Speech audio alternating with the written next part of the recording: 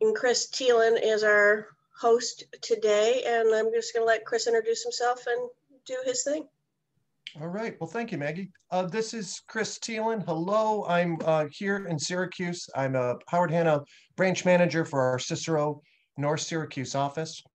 I also do some teaching for the state, the licensing class, when we used to do it in person. I've been in the business about 22 years. So I appreciate everyone taking the time to see me this morning and join me here. We're going to do about an hour and a half together. The subject matter is itself is fair housing.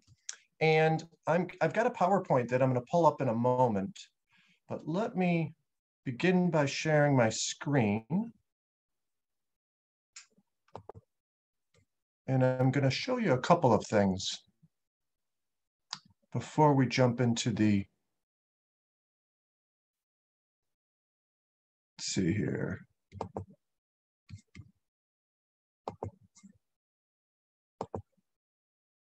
Okay, can everyone see this where it says 25 undercover testers trained? Excellent. So what I've just pulled up is a 3-year study about the residential real estate industry, specifically in Long Island. And Newsday, which is a periodical, a publication, spent 3 years doing an undercover investigation of our industry as it relates to fair housing. This was released in, I would say, about 14 months ago.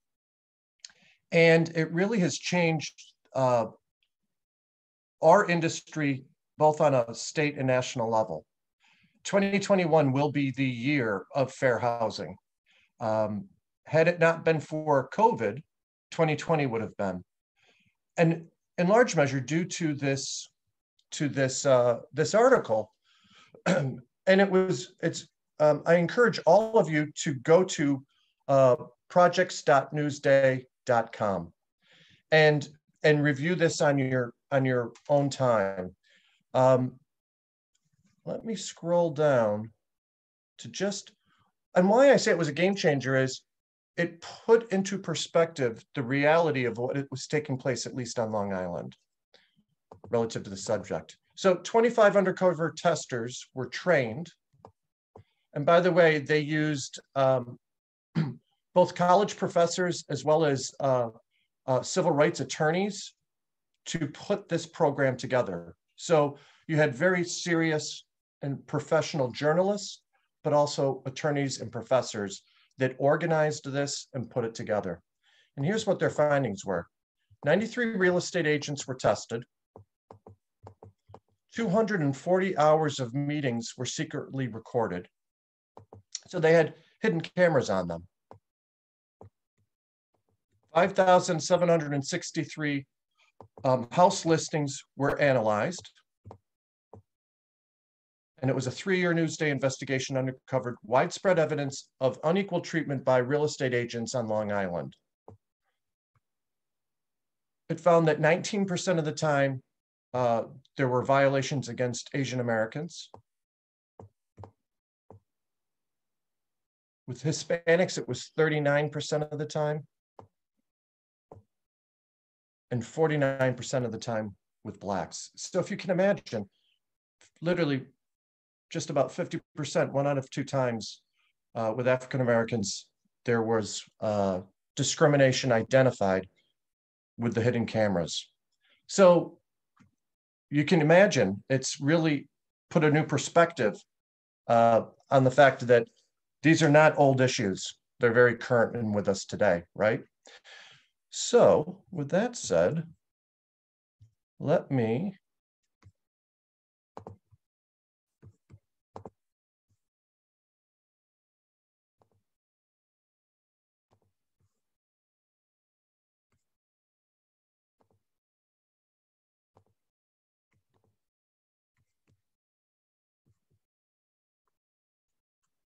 So our class objectives today: discuss the benefits of fair housing and consistent procedures. We begin with that bullet point because if you implement consistent procedures into your routine and how you go about your business, you won't have the opportunity to make a mistake. Get in the habit of doing everything very rote.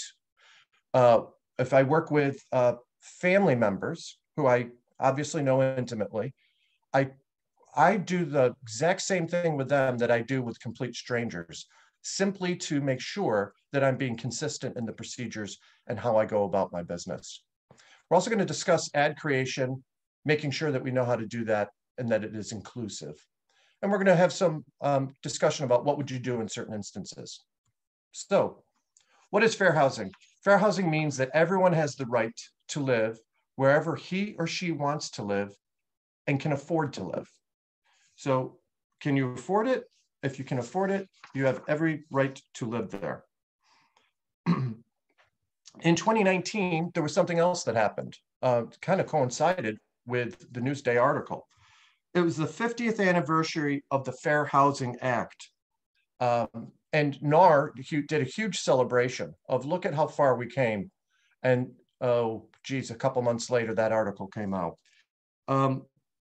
In turn, what NAR has done in reaction to the Newsday article, one of the things that they've done is they've put together a video, an interactive lesson that you can do on their website. So I also encourage you guys not only to visit the Newsday article, but to visit Fairhaven on the NAR website. And I believe that's what was put up earlier. So it's a fair housing class that you can take. And I really encourage you to do that as well. So fair housing laws, what do they prohibit? The refusal to show, sell, or rent a property, differing treatment from person to person, panic selling or blockbusting, which is convincing people to sell because of fear, or convincing people to move either into a specific neighborhood or away from a neighborhood based upon what's transpiring there. Steering would be saying, hey, I think you'd be happy in this location. Discriminatory advertising or statements and threats or interference with a person's fair housing rights. So I'm going to have you guys, if you don't mind, at any time throughout the course of this, by the way, I should have began with this, unmute yourself. Let's make this interactive rather than a lecture, or you'll be very bored. And I'm going to ask an open-ended question right now. Who wants to take a stab at what some of the protected classes are on a federal level? Not the New York State, but specific to the federal level. Anyone have ideas on what are some protected classes? Who are my brave people that are going to talk early this morning? I would say color people, maybe. Okay. Okay. People of color? Yeah, yes. Different ethnicity from different countries. Okay. Perhaps national origin, right, where folks are from. Others? Military, maybe military. Military? Okay. Not on the federal level, but you're correct on a state level. So this next slide tells us on the federal level, the protected classes are as follows, and there's 7 of them. Race, color, religion, sex, disability, familial status, and national origin. So any questions on what any one of those really mean? So familial status, is it a single person? Is it a single person with children? Is it a household that has children? That would be familial status. The composition of who might live in a residence does not matter, okay? Now, there might be some local zoning laws. I live near Syracuse University, and they have zoning laws about how many college kids can live in one building based on code and what's safe, right? What if the house were to have a fire? You can't have 30 people living in a 2-bedroom place, as an example. But aside from local safety code, the composition of the folks in the household really does not matter. So that's the protected classes. In New York State, we also have additional protected classes. And remember, anytime you have a federal law, it applies to each and every state. So while these are federally protected classes, they are protected classes, therefore in New York State. But New York State has gone above and beyond what the federal law has, and has some and has protected classes as well. So easy to remember. Now, I'm confused by this slide every time I show it because RCR SDFN is not necessarily an acronym that spells anything out.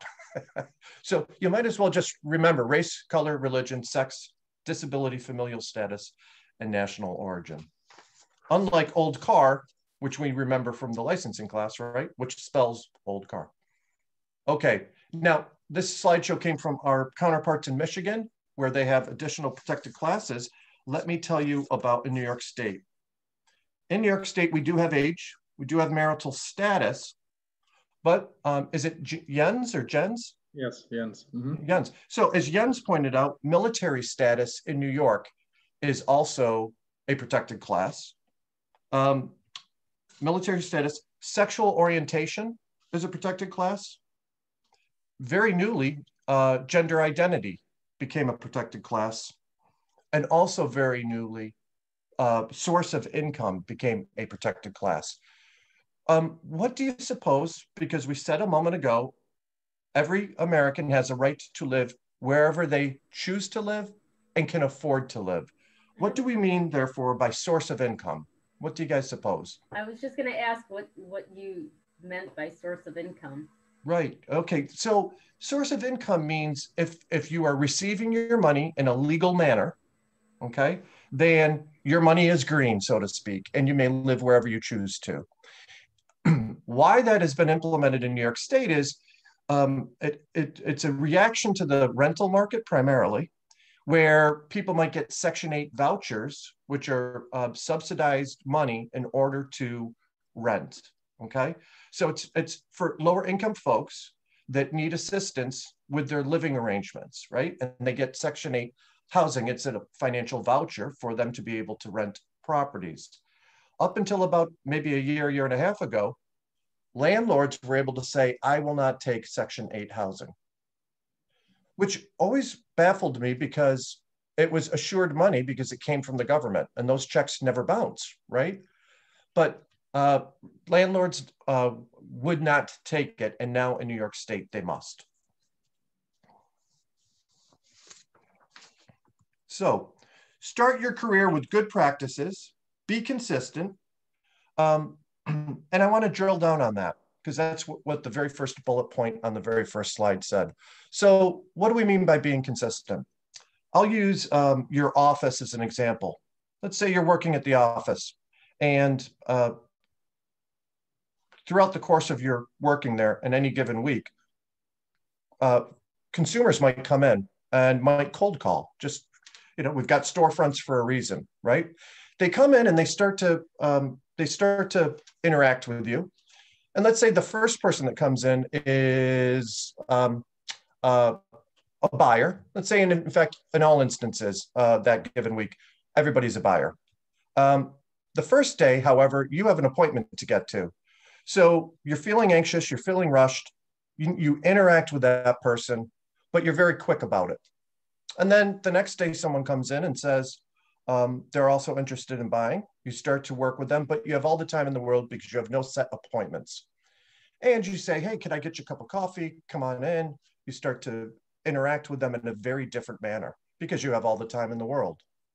That alone would be a violation, or could potentially be a violation.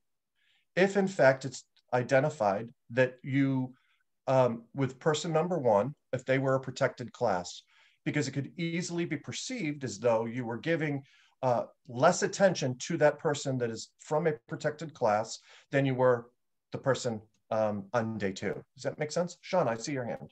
What about rescheduling the appointment? Explaining the situation.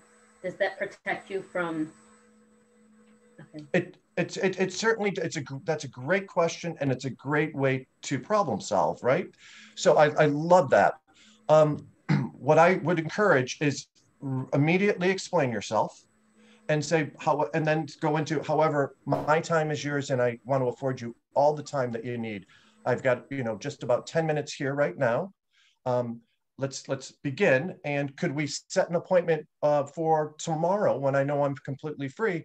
And I would love to do that with you right now up front. Let's create a time that will work for one another. How does that sound? And you get their buy-in. In fact, Shauna, I think anytime something on this whole subject matter of fair housing comes up, the best thing to do is, if there's an elephant in the room, immediately address it. So quite often I'll have agents say to me, my goodness, I'm talking to someone and they asked me a question that I was really comfortable with. How should I respond? And it might be innocuous. It might not have come from a place, the question itself might not have come from a place of malice, but it still might flirt or skirt around fair housing.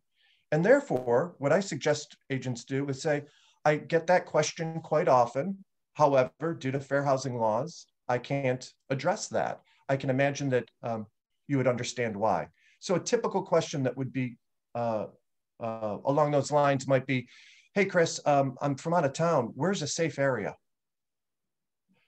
We don't want to start interpreting what areas are safe, right? That could be, that's more than a slippery slope. It's something that we can't do.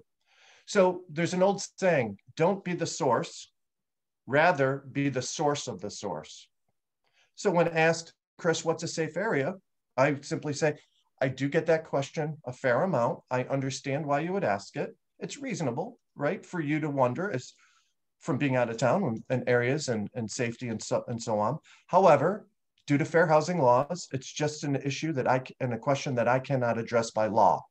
People understand that we have rules and they understand that we can't break them. And in fact, the agent that identifies it right up front, what do they end up doing? I think gaining the respect of the person, because we're rule followers.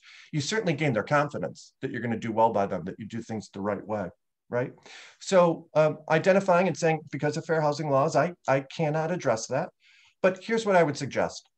We have a multitude of governing agencies. I'm going to encourage you to do your own research by reaching out to either your local sheriff's department, any local law enforcement of any of the areas that you're looking into, and make it determine for yourself what is the best place for you. And of course, I'll show you any and all properties within the places that you ask of me, right? Does it make sense? So you take the porcupine off your back and you put it right on theirs.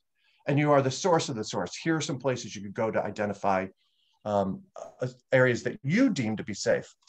Same thing with schools. People ask all the time, what are the best schools? Well, I've got a son, I'll use him as an example. He plays a lot of lacrosse. So in a lot of people's minds, the best lacrosse school historically in my area is a place called West Jenny. So I might interpret it as a lacrosse dad, hey, West Jenny's the best school system. Ironically, I don't live there, but that might be a perception that someone has. But I might not be talking to someone who has a lacrosse kid, right? So what is a good school system to one person may not be to the next person. And therefore, with safety, with schools, we do not want to get into interpretation whatsoever. We also need to educate sellers and landlords, maintain good records, and promote free choice. So how do we educate sellers and landlords? Basically, we have the discussion. And we kind of just ran through that. Identify right up front the rules that you have to follow so that they don't feel as though you're, if you don't articulate why you're being the source of the source, if you don't articulate why you can't speak towards a subject matter, you're probably going to get some consternation. So just talk about that elephant right up front. And as we said, promote free choice. Okay, listing procedures. Express a commitment to upholding fair housing. Review fair housing with the seller. Obtain seller's written commitment to abide by the law. And how do we do this in writing? Well, really two ways. Up until June 20th of this year, we would do it with what's called an equal opportunity form. Equal opportunity form. And that's still out there, and that's still one of the forms that you're going to be utilizing when working with people. Now, who recalls what the very first document the state of New York says we always have to fill out? What's the very first? And it says right across the top, this is not a contract.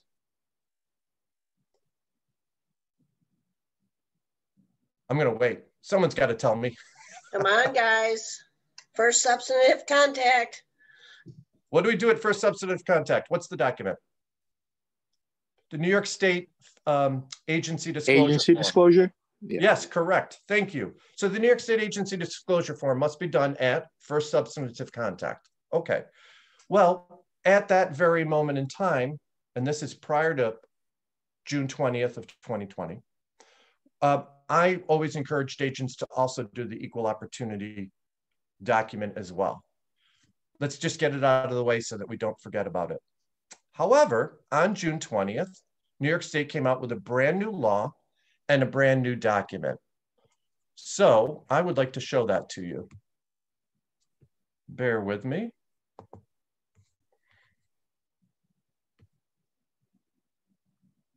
Where are we here? Let's see if this will bring it up. That is not it. I have so many different things opened up.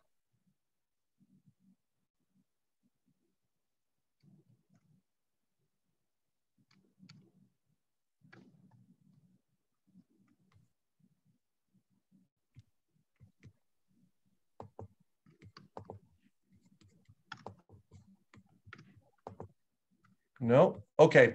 I'm going to switch gears on you and I will find that in a second. But since I found something else that I wanted to share with you, it coincides with this new law on June 20th of 2020. So let's talk about what happened that day, and then I'll share a few more things with you. So things moving forward as of June 20th. The first is putting out at also first substantive contact, the first time we interact with someone, the New York State Fair Housing Discrimination Disclosure Form. That's what I was just seeking, and I do have it. I just don't want to keep you guys waiting. I'll pull it up in a moment.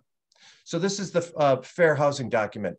Do this document when you do your New York State agency disclosure. Do the fair housing disclosure. It's 2 pages. And in summary, what it is saying is, it's identifying that New York State has discrimination laws, that we're involved in fair housing and equal opportunity. It talks in terms of what real estate brokers may, and more importantly, may not do. So we may not discriminate. We can't negotiate discriminatory terms. We can't discriminate based on any protected classes. We cannot steer. We cannot do block busting, and so on. And then it goes on to say, if this were to happen to you, the consumer, here are the resources that you can turn to file a complaint. And you can do so with the Division of Human Rights and with New York State Department of State. And they list how you can contact those organizations. On page 2, it identifies the party. Are you a buyer or a seller? And it asks you to sign. You're going to give a copy of that, and you are going to retain a copy of that. And here's something you want to make sure does not happen. The date on that document should never be the date of, say, your purchase offer, because it is exceptionally rare that someone buys a house on the first day they meet their agent, right? Every once in a blue moon, that might happen, maybe at an open house, and they walk in and say, I've got to write an offer right now.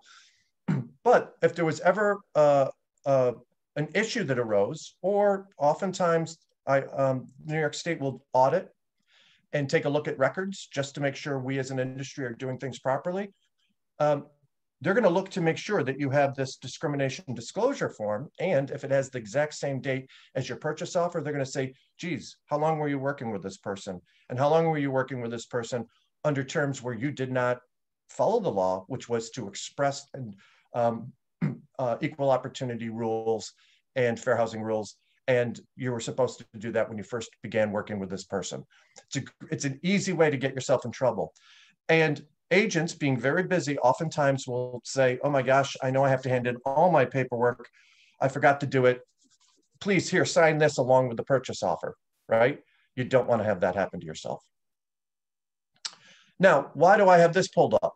This is my Facebook page for business. And another thing that they said on June 20th was, any advertising that any real estate broker, associate broker, real estate agent and or team, any advertising that they do must have the link to the New York State Fair Housing Notice in what they call above the fold. So here's my Facebook page opened up, and at the very bottom of the page, this is considered the fold. The fold is where you would have to go to scroll down. It's an old term used in advertising from back when newspapers were much more popular. Newspapers are folded in half. It's above the fold. And New York State says you must have the fair housing link above the fold anytime you do advertising. And what is Facebook or in all social media considered? It is considered advertising. So I've got another Facebook page, and it's simply Chris Thielen, because I don't call myself Christopher, only New York State and my mom does. But I have to use my licensed name whenever I conduct business. So that's why this is the Christopher E. Thielen page. And because I put things relative to real estate on this page, I therefore have to have this link above the fold. So I'm going to have you guys make sure that you do that on your own social media pages, not just Facebook, but all platforms that you might use. Does that make sense? Is there any questions on that? I have a quick question. Sure. So when you run like advertisements, like just a Facebook or Instagram ad, it pops up like there's the picture and then there's the caption under it. Mm-hmm. If you would you have to put the fair housing thing in the link to the like under the picture, like, or would it not really matter because they would just click on your profile and then they would see it on your profile, or would you have to keep it on the picture or anything like that? It's both a great question as well as a very intuitive way of putting it, because you're spot on the way to address it. So what the state said was, we the state understand that not every web page has a field, a place to put this link. Okay, so Realtor.com and Zillow, I'll use those two as an example. Realtor.com, when you go in to create your agent profile, has places predetermined fields that you fill in. Your address, your business phone number, your name, etc. Zillow does as well, but neither, and I don't recall off the top of my head, neither may have necessarily the space for that link. But there's typically always a link somewhere to be able to put it to your business, your actual Howard Hanna page. And therefore, having, to your point, if you have links, if there is no space, but there is a link that will bring you to either your Facebook and or your Howard Hanna page, somewhere where you do demonstrate that, you will be okay, because New York State was reasonable enough to say not every place will have that field. So I hope I articulated that well enough. Yeah, that makes sense. Thank you. Yeah. Yep. So therefore, in an advertisement, if there's no space for it, but the link brings you to there's a link to more information about that house. Typically, that's going to be to see more information about this house. Click here. They are brought to the Howard Hanna page, and Howard Hanna is in compliance. Okay. So that's how it's done. Guess what? Right now in New York State, the most violated law is relative to our industry. I don't have this for sure, but I believe it to be true. It's anecdotal at this moment in time. I'm going to be at the NYSAR meetings. They're going on right now, and I'm going to talk to a guy named Anthony Gatto, who is an attorney for New York State real estate for our trade association, because I'm sure he's going to tell me that this, by not having this is probably the number one most violated law that agents are doing right now. Very few are doing it. And in Syracuse, we've really, we kind of noticed that we all got a little distracted with COVID, as you can imagine, as has the state. So they've not really cracked down on this, but it's inevitable that they will, because what's going on with New York State right now? They're in need of money, right? So we do know, and it's been articulated to us, that there a great deal more money has been allocated to the people that test our industry. So So make sure that you put this into your social media, this link into your social media, and tell your real estate friends, you know, politely, hey, I just did this. You might want to as well. Chris, you took the words right out of my mouth, because I've seen nobody with that fair housing notice. I have been searching other people at Howard Hanna from my area, and I've not seen anyone with that. So you really just took the words right out of my mouth, because I was very surprised to see that. Yeah, thank you, Doris. And there's a lot of reasons. We have not done a great job messaging it. So in Syracuse, I'll take ownership of that because I was doing board work this past couple of years.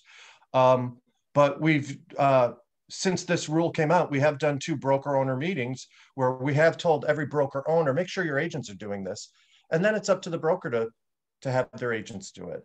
But that's a heavy lift. You know, there's 1,700 agents just in my local board of realtors. So that's a lot of people to make sure that they're up and running and doing it properly. So it's, you know, unfortunately it's taking some time, but you're correct, Doris. It's an issue. It's an issue. The other reason agents might not want to do it is they either don't know or they want to put something else in that space, right? So we just saw my Facebook page, and they might want to put, you know, buy and sell with me on the, you know, cat's meow. They believe it might cost them business. Shame on them. If that is the cause and reason for them to do it, on Facebook, you have nothing but openness to write anything you want each and every day. So I really encourage you guys, make sure that you're in compliance with that. I am going to go back to sharing my screen and our PowerPoint. Go back to where we left off.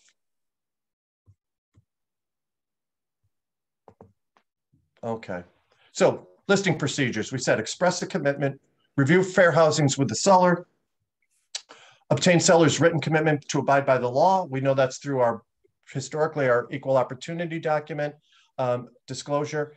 You're still going to be using that because it has other language on there as well about escrow monies, et cetera.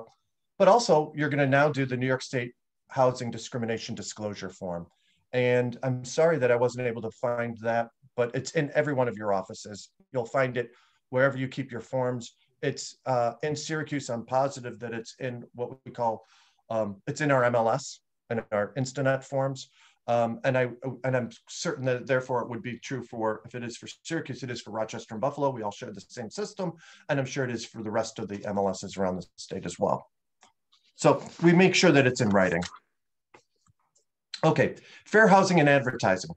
The Fair Housing Act prohibits the making, printing, or publishing of any statement, notice, or advertisement in connection with the sale or rental of housing that expresses a preference, limitation, or discrimination based on race, color, religion, sex, disability, familial status, or national origin.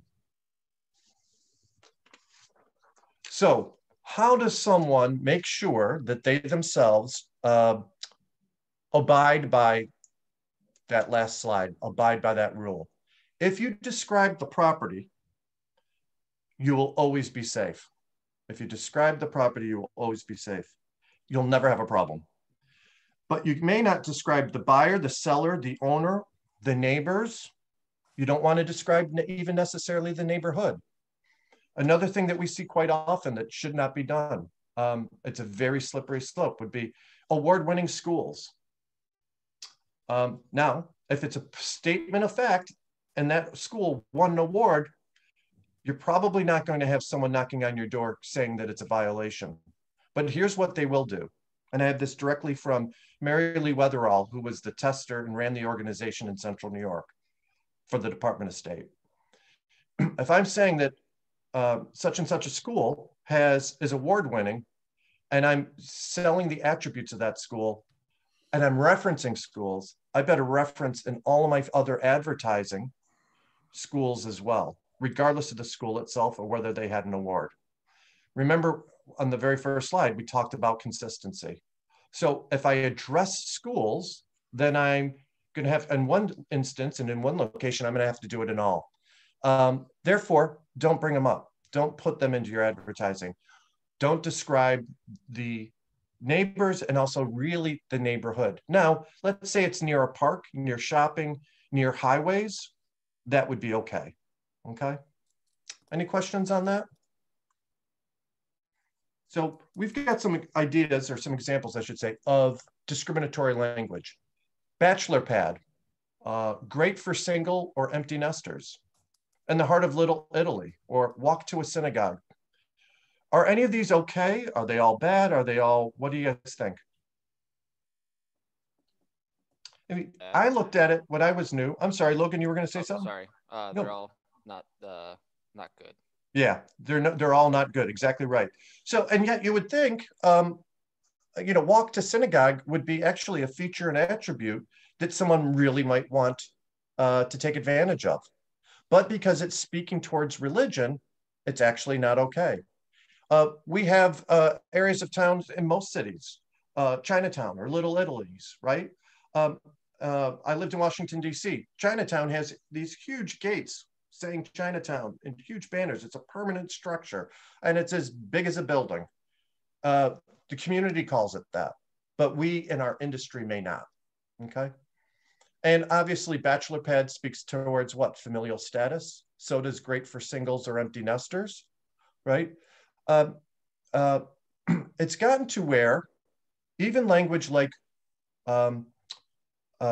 master suite has been used forever and a day. Maybe owner suite would be better language, right? Speaks towards the owner, it's the primary bedroom. So be very mindful of the language that you use. So examples of non-discriminatory language: one bedroom, that's okay. Cottage, one bedroom cottage in a convenient neighborhood, all okay. We're describing the property, we're describing the location. We're not describing the location in a manner that would be possibly questionable, because we haven't brought into schools and we haven't brought in places of worship. Nearby a walking path through a great park. So there's things that we can say, there's things that we cannot say. There's some things that might be fuzzy, and if you're fuzzy on whether or not you can say it, do one of two things: err on the side of caution, and or make sure that you talk to your manager and they'll help you navigate through that. Okay. Okay. Why create the paper trail? Why create the paper trail? Documentation provides a defense against claims. So I'm going to pause here. And what I'm going to encourage all of you to do is to create a safe harbor for yourself. And what is a safe harbor? It's a legal term for the more due diligence that you do preemptively. If an unfortunate situation arises, presumably none of us, right, are going to break the law or break the law knowingly or purposefully. So, but I'm going to share an example with you of something that happened to a friend of mine in this industry. I've known him for 20 years. His name is Pete. Pete tells this story, so I'm not speaking out of school. But a couple of, about 15 years ago, Pete was working with a buyer client. And one day, that buyer client called his broker, a woman named Mary, said, "Mary, we want to file a complaint. Pete's discriminated against us." And Mary did a great job, because Mary said, rather than getting defensive, she said, "Oh my goodness, that is terrible. Please tell me more. What transpired?" And she listened. And she listened and she digested what they were saying, and she absolutely understood their consternation. But then she was able to reply and say, you know, "I think really what we have is a communication breakdown or a misinterpretation of intent and meaning by Pete. Because Pete, you might not know this, but his father escaped the Holocaust, and Pete himself is Jewish. In other words, the folks that felt slighted, they themselves were Jewish, and they did not know that Pete himself was as well. They shared this in common, and once it was explained to them, they were, as consumers, were completely okay. But that's a very scary proposition for any of us. When we're dealing with the general public, you know, things can be misinterpreted, and that's what happened to Pete. So Pete had a safe harbor, so to speak, or one component in his safe harbor, and that was the fact that he shared the same faith.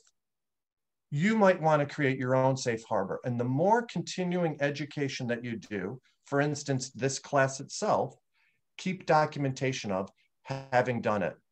We mentioned Fairhaven. The NAR provided interactive web-based education tool that you guys can do. It takes about an hour and a half. Go ahead and do that. In fact, you might want to do that once a year. In case someone ever accidentally misinterprets something that you do and or say, you can say, my goodness, I've at least tried my hardest to be mindful of this subject matter, and I've on my own accord gone above and beyond the bare minimum requirements that the state makes me do relative to continuing education on the subject matter of fair housing, right? So create yourself a fair, safe harbor, take as much continuing ed on your own accord, keep documentation that you've done so. So it's a good business practice. It makes a sales associate a problem solver by documenting things. It saves a sales associate time, right? You're not scrambling. If you can create very distinct habits and document everything and do it time and time again, you will get into the habit of being very efficient. And activities are recorded for reference. Information is readily available. In other words, create a system. What is your system? Figure out a system for yourself. I have in my car the New York State Agency Disclosure Form and the New York State Discrimination Disclosure Form. You know, 6 months ago, I only had the agency disclosure. I've got now copies of both in my car because I never know when I might stumble into the opportunity to interact with the consumer. And then there's another thing that I keep in my car right now as well, and that's the COVID documents about one's health, the questionnaire for the consumer. All three of those documents are in my car 24/7 so that I never find myself last minute racing out to an appointment only to find that I don't have it, okay? So create a system for yourself. All right, we're not gonna run through these scenarios, and that is it for this slideshow. Give me another moment. Let's see, it's 9:43. Give me another moment here. Any questions on what we've covered so far? Cheryl, is it Cheryl? Cheryl, hi. Yes, hi. My question goes back a little bit, and I typed it in the chat. As far as posting the fair housing notice, does that, I would assume it carries over to printed advertising as well. How extensively on printed advertising does it go? Like, I was wondering, like, I was thinking about ordering my own stationery to send out to people. Does it need to be everywhere above the fold, or how extensive is the rule? Great question. So it's untested. It's such a new rule, it's untested. There's the language itself provided to us by New York State is very pointed and specific. I don't have it in front of me. But they were very mindful when they crafted the language, but it does not speak to every last case scenario. But my thought would be this: if you're going to create your own stationery, right?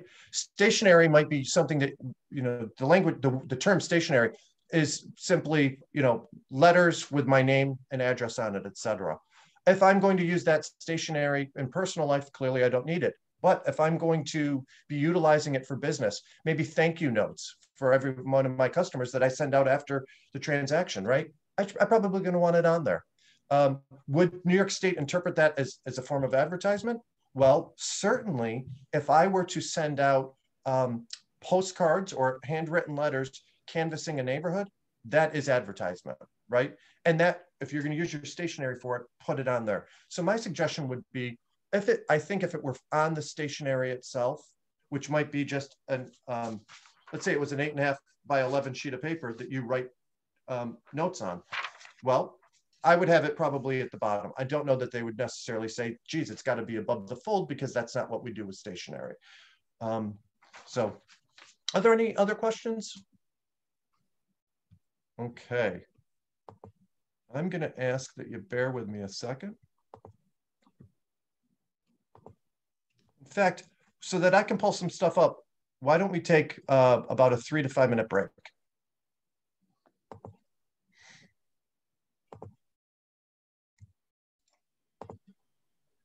All right, so everybody be back a couple minutes by 9:50. That'd be great. Thank you.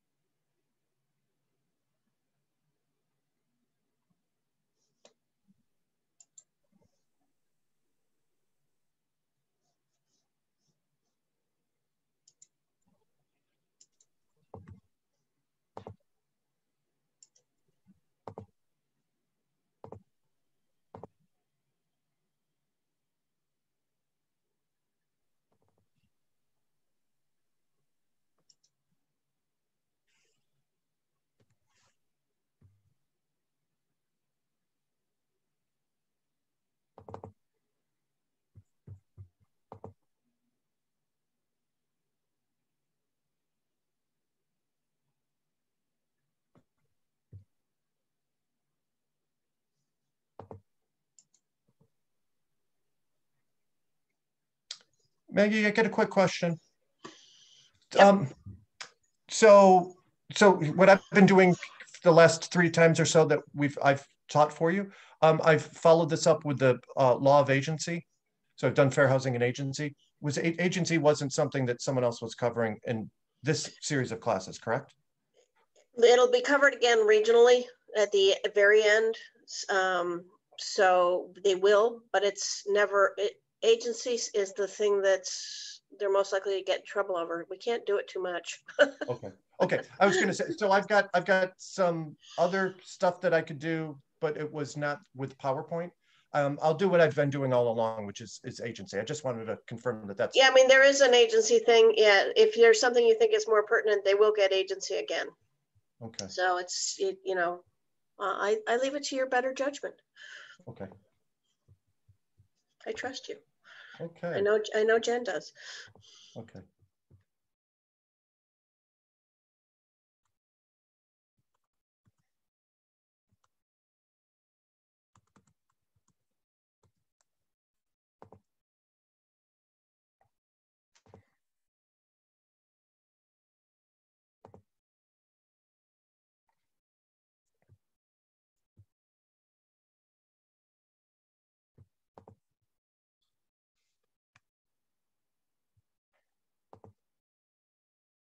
I'm going to add a link here. It's Fair Housing from the Fair Housing Institute, and it's the guidelines to compliance. Okay, great. Fair Housing.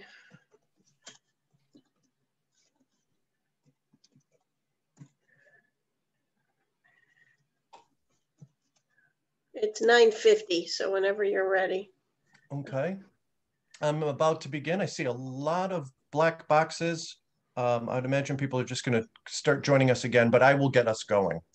I did find the document I had been looking for earlier. Let me share that. So this is the document that came out on June 20th of 2020, the New York State Housing and Anti-Discrimination Disclosure Form. This must be done, in essence, for substantive contact, just like New York State agency disclosure must. And as you can see, it talks in terms of, there's a preamble identifying the various protected classes.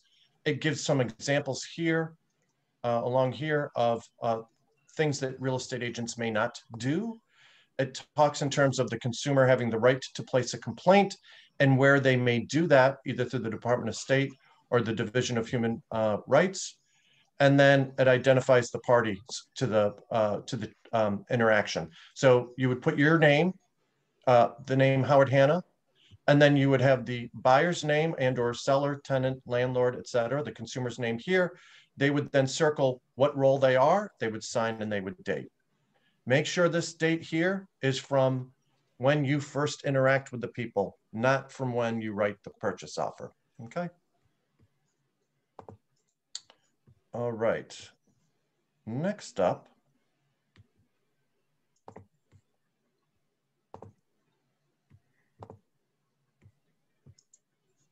Okay, so we've talked about fair housing, and now what I want to talk about is a similar subject matter, and that is basically risk reduction. So there's different types of knowledge.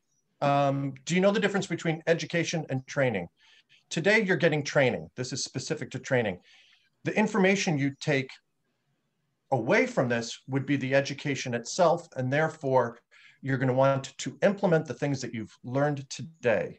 So you get trained, that becomes education, and then you implement the education in your daily life. And the number one thing that we're trying to communicate and articulate right now is have systems and make sure you're consistent.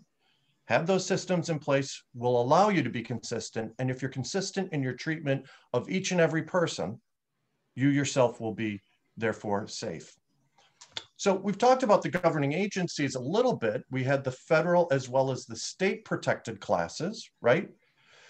I want to talk about also how you do some risk reduction for yourself. And anytime that we have rules that we have to follow, I get questions every day from agents about the rules we have to follow. And that's rules are a global umbrella. I always say, let's begin by identifying who is providing that rule that we must follow. What's the governing agency? Therefore, if the concern that we have is relative to a federal law, that's going to trump state and local law, right? Federal law always trumps state and local law. State law will absolutely trump our code of ethics and the rules that NAR puts into place or our Board of Realtors puts into place. So you always want to think about, if I'm following a rule, who is the governing agency that tells me I must follow that rule? So you have the federal level, the state level, and then there's a third category, your trade association and your boards of realtors. And then there's a fourth one, and that fourth one is civil rules, the civil courts. So we not only don't want to get in trouble with governing agencies, in other words, the violation of laws, we also want to protect ourselves from what? From getting sued. So you have federal, you have state, you then have industry, and then you have, of course, the civil level. So the federal level. The federal level, the most important thing to bear in mind is antitrust laws, antitrust violations. The governing agencies that look into this are the Federal Trade Commission, the FTC, and the DOJ, the Department of Justice, as well as HUD, EPA, and so on. So all of these different organizations on a federal level implement rule sets that we have to follow. The one that is out there the most looking into our industry and the practicing of our industry would be Housing and Urban Development relative to fair housing, and then the Department of Justice relative to business practices. There was a very famous case that got national attention that came out of Syracuse back in the early 70s. It was around 1972.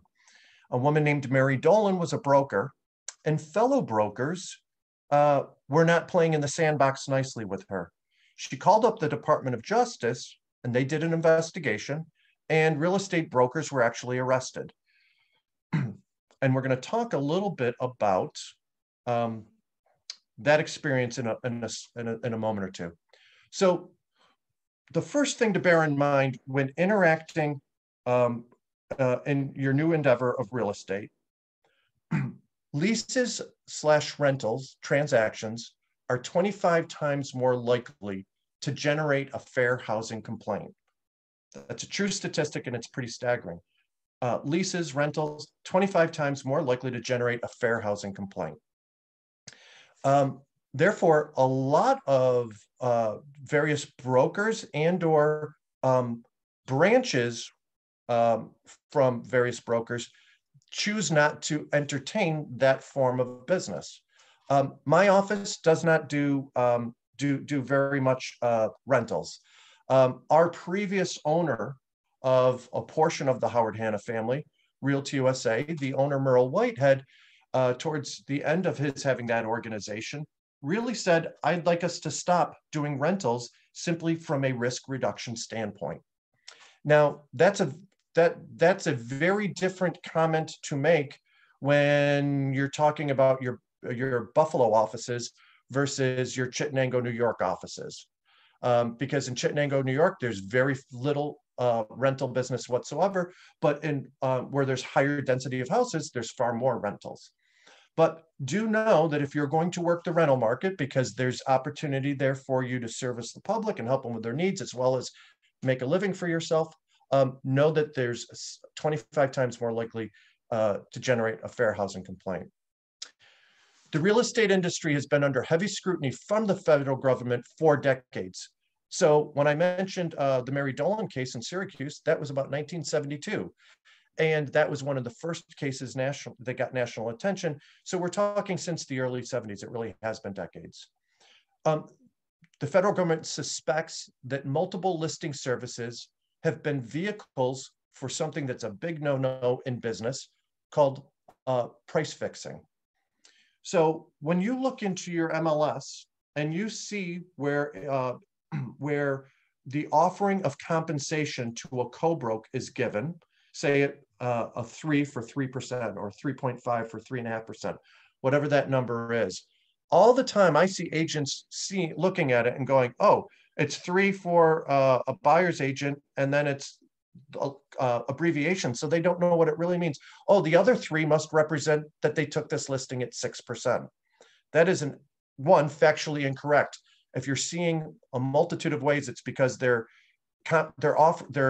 articulating the offering of compensation to a broker's agent, a sub-agent, and a buyer's agent, the types of agency that the person interacting with the buyer might have with that buyer. It is not in any way, shape, or form the offering of compensation to the person working with the buyer as well as to themselves. We may not talk in terms of commission structure with anybody. However, the federal government perceives boards and MLSs as potentially doing that. And frankly, back in the 60s and prior to that, that's exactly what they did do. The laws were different then. They weren't as stringent. And we could, back 50 years ago, have conversations about what we would list properties at. We no longer can do that, and we haven't been able to do that for decades. So one of the roles of trade associations used to be setting reasonable and fair fees. Nothing could be further from the truth today, and any appearance of price fixing will be vigorously investigated and prosecuted. I'm going to give you a quick anecdote. I was at the Board of Realtors itself. We have a big room for training. There was about 150, 120, somewhere in there, agents that took a 2-hour class. That class was a person that travels around the country lecturing to real estate agents, a guy named Dickie Betts. I remember his name because he's got the same name as the guitarist from the Allman Brothers, a little trivia. And Dickie Betts came in, he presented. Afterwards, I went up to thank him for joining us, having a private one-on-one conversation. And another manager from another organization came up, rudely kind of interjected into the conversation. Okay, that's fine. But what he started to talk about had Mr. Betts literally turn white and have a horrid look on his face, because this person came up and started to talk in terms of, isn't he clever? Because they list properties at such and such a price, and they keep, say, 4%, and they offer 3%, and how much it's added to his bottom line. What transpired is this. This guy was so proud of himself for making money, he felt compelled and couldn't control himself to brag. By my being there, standing next to him, he broke federal law, and he literally created a felony. And Mr. Betts's face turned ashen at the sight of it. Something as simple as water cooler talk with fellow agents about what they list at, unless they work in your company, is a complete no. It is against the law. So there are 3 components to prove an antitrust violation. and we're talking antitrust law because we're talking on the federal level. Is there a conspiracy? And so what is a conspiracy? A conspiracy is when you have a certain number of people, and that is as little as two or more people conspiring or conniving with one another. It has to be among competitors. So there's a lot of us here on this call today. We could start talking about what we list things at because we ourselves are not competitors.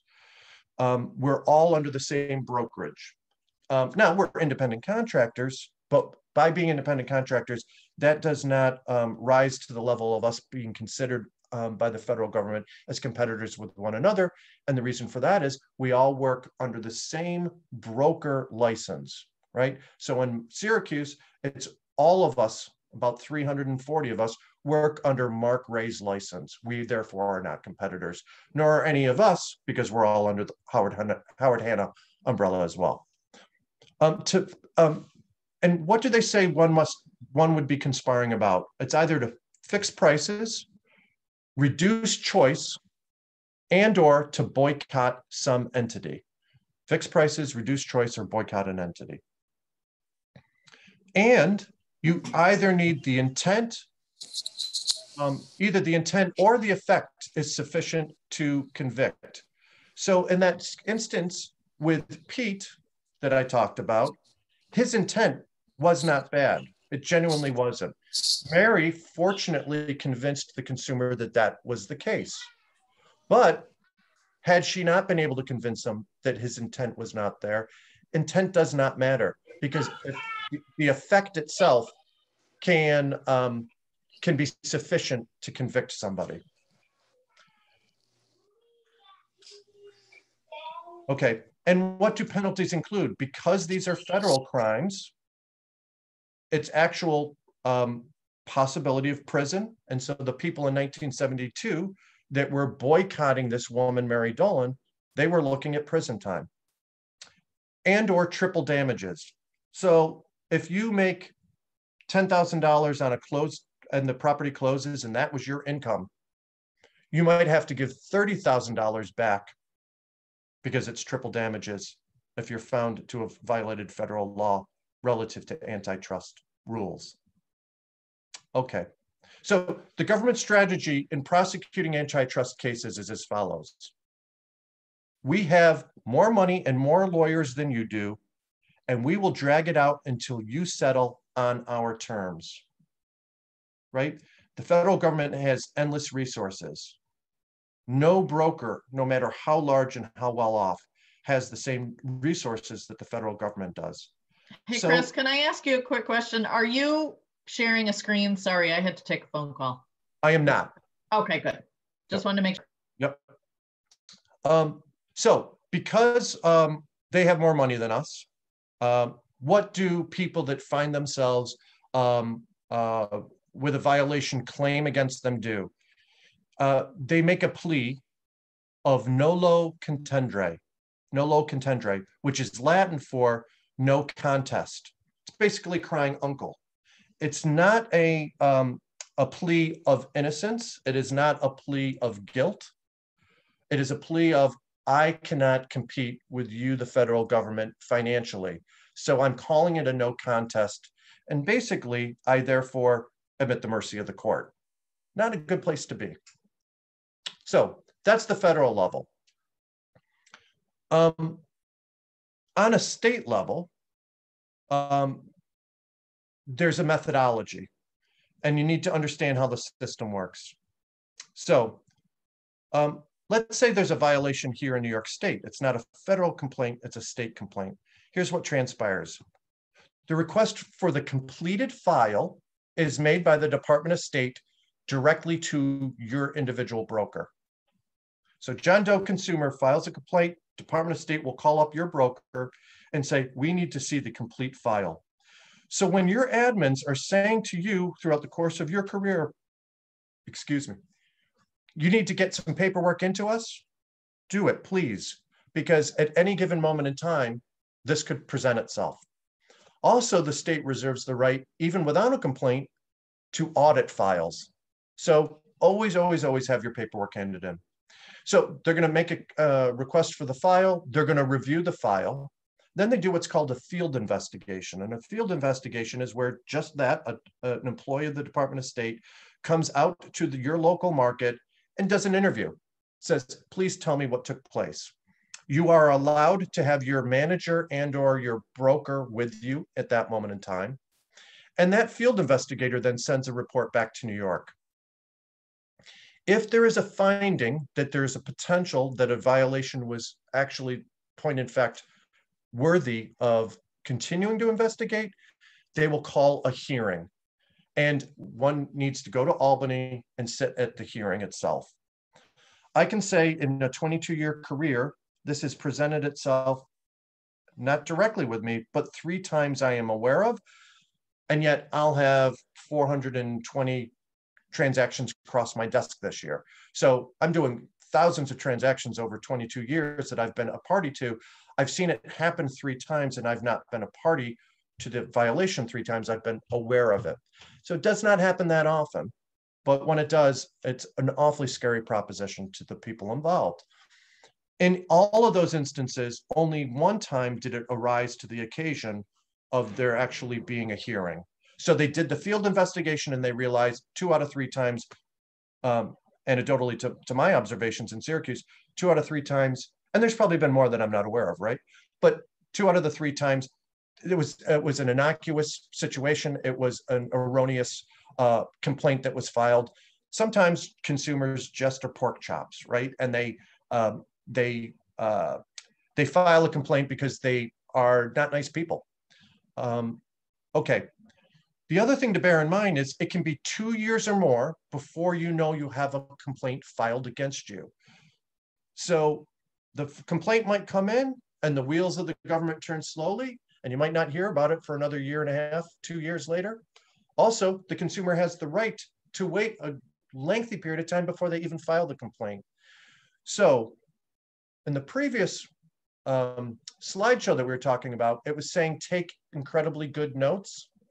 This is one of the reasons why. It could be 2 years later when someone all of a sudden knocks on your door and says, we're investigating how you conducted yourself. And it might be as simple as 2 years earlier, a person came into your office and said, I'm a buyer, and you didn't offer them a cup of coffee. If you don't have good notes that you take at the end of the day about who you interacted with, et cetera, are you going to recall what you did 2 years ago and that you did or didn't offer them a cup of coffee? So always take notes and always hang on to them. Now, when the state looks into things, they're looking for not just malice, but they are going to ask a question of, is this person either incompetent or untrustworthy?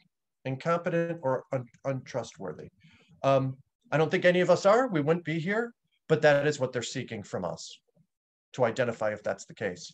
So intent, when one breaks the law, does not matter because it's a demonstration of incompetence. So what will they do? I'm going to use an analogy. Think in terms of you're driving down the road and the police car lights go on behind you, you pull over. What's the first thing that they say to you? License and registration, please, right? License and registration. Well, the analogy is this. Your real estate license is your license like your driver's license. Your New York State agency disclosure form and your New York State housing discrimination disclosure form are your registration. We all have the license, but we also better be able to provide our registration and or, in this analogy, our agency disclosure and our fair housing disclosure right away. So those 2 documents need to be signed when you first start interacting with someone, when you have first substantive contact. Some years ago, Mr. Whitehead, who owned Realty USA, did an internal audit of his own company about the number of agency disclosure forms that he had. And his findings were, at that time, we're talking early 2000s, he pulled randomly 65 files, 16 of which had the New York State agency disclosure form. That means 75% of the time, agents at that moment in time were in violation of the law. And then Merrill got very serious about internal checks and balances and measures to make sure that agents have them. Therefore, let's not fall into the category of someone that's nominal now. In fact, we're probably somewhere near zero, but don't be the person that is not getting those two documents signed. Because not only are you potentially in violation of law, you also are running the risk of putting your commission at risk. Because anytime a violation is identified, the money needs to be given back that was earned. It's perceived as if you broke the law. So I could do a transaction. I could do a great job. I could have a very happy consumer. New York State could come in and just simply audit our files. And if they discovered that there was no New York State agency disclosure form and or fair housing form, they would say, you broke the law by not having these documents signed at first substantive contact, therefore you did not earn your commission, therefore you must give us the commission back. Now, so we know everyone needs to disclose, we've talked about that, the New York City agency disclosure form. You actually have to do it every time the relationship with that consumer changes. So from the time you start working with a consumer to the time that you're no longer working with them, the likelihood is your relationship with them will have changed. So perhaps someone asks me to come to their house to list their house. I might therefore be a seller's agent and fill out the agency disclosure form in that manner. 2 weeks later, they might say, okay, we're getting activity on our house. We also should start looking for a house. Just because I have a New York State agency disclosure form with them does not mean now, because my relationship changed with them, that I'm in compliance, because now I'd be acting in the capacity of a buyer's agent, and therefore I would need a second one. And then maybe a couple weeks later, we sell the house and it's a fellow Howard Hanna agent that is bringing the buyer to us on the sale of their existing home. And therefore we are either in a we're in a designated dual agency capacity. So with one person, my relationship can change multiple times, and therefore make sure you don't just do it the first time, do it every time the agency relationship changes, and do it in a timely fashion. Because failure to do so can cost you more than a fine. It can actually cost you the commission dollars. Okay, now civil cases. The most common for a civil case is a physical condition of the property. Somebody moves in, then the roof leaks. What are they going to do? They're going to sue. And the strategy typically is this. They call their attorney, hey, I'm disgruntled. My roof is leaking. I should never have bought this house.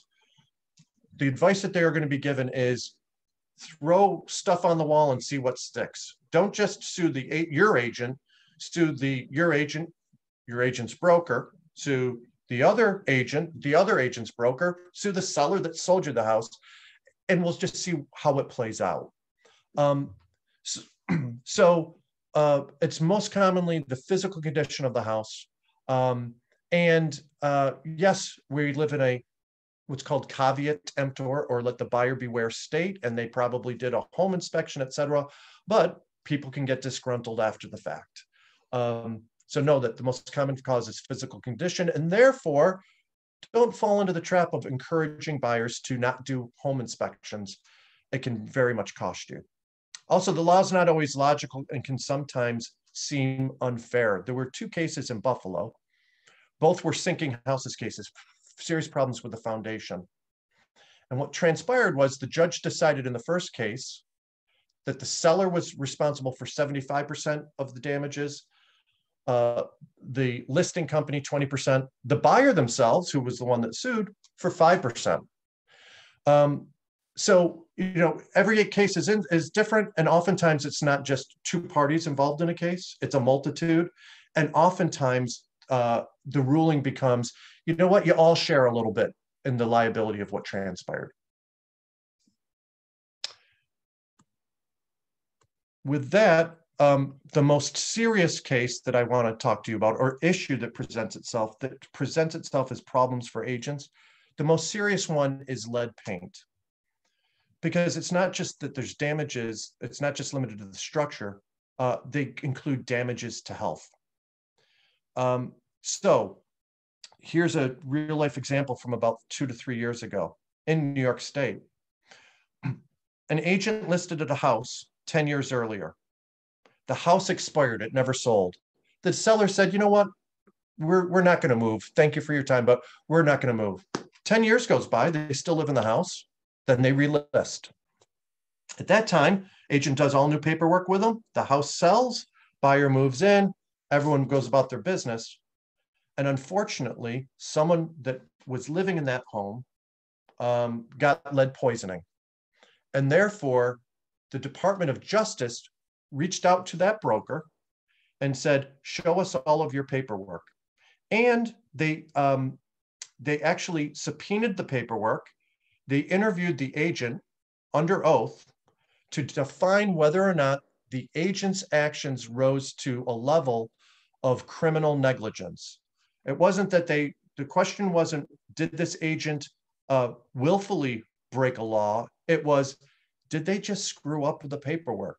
Ultimately, the finding was you did not need to know 10 years earlier how someone filled out a form. The form in question was the lead-based paint disclosure. The sellers had filled it out one way 10 years earlier, a different way 10 years later. Somebody got sick.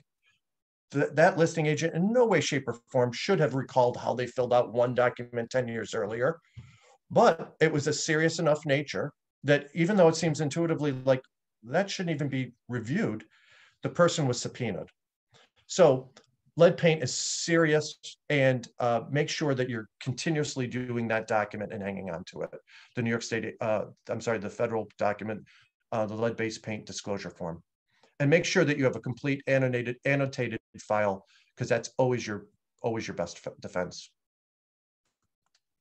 Okay, so realtors must always disclose all known material and latent defects. If there's problems with the house, you must disclose.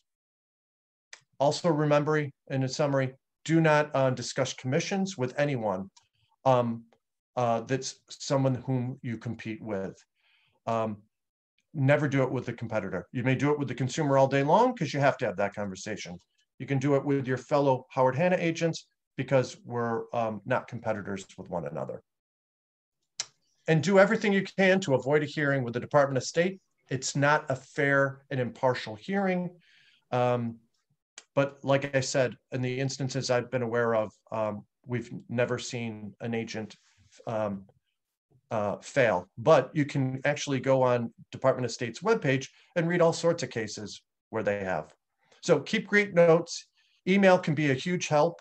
If something arises that makes you uncomfortable, part of creating a safe harbor is you send yourself an email. Hey, today on Thursday, I was having this discussion. The consumer asked me a question that I felt was out of bounds. I'm just sending a quick note to myself to remind myself of how I responded. Send yourself emails and get in that habit and create a file where you can store them because they're time stamped. Give everyone who signs a copy of what they signed, give them a copy of it back. And never sign for somebody. Don't sign the paperwork on their behalf. And get those signatures as soon as possible.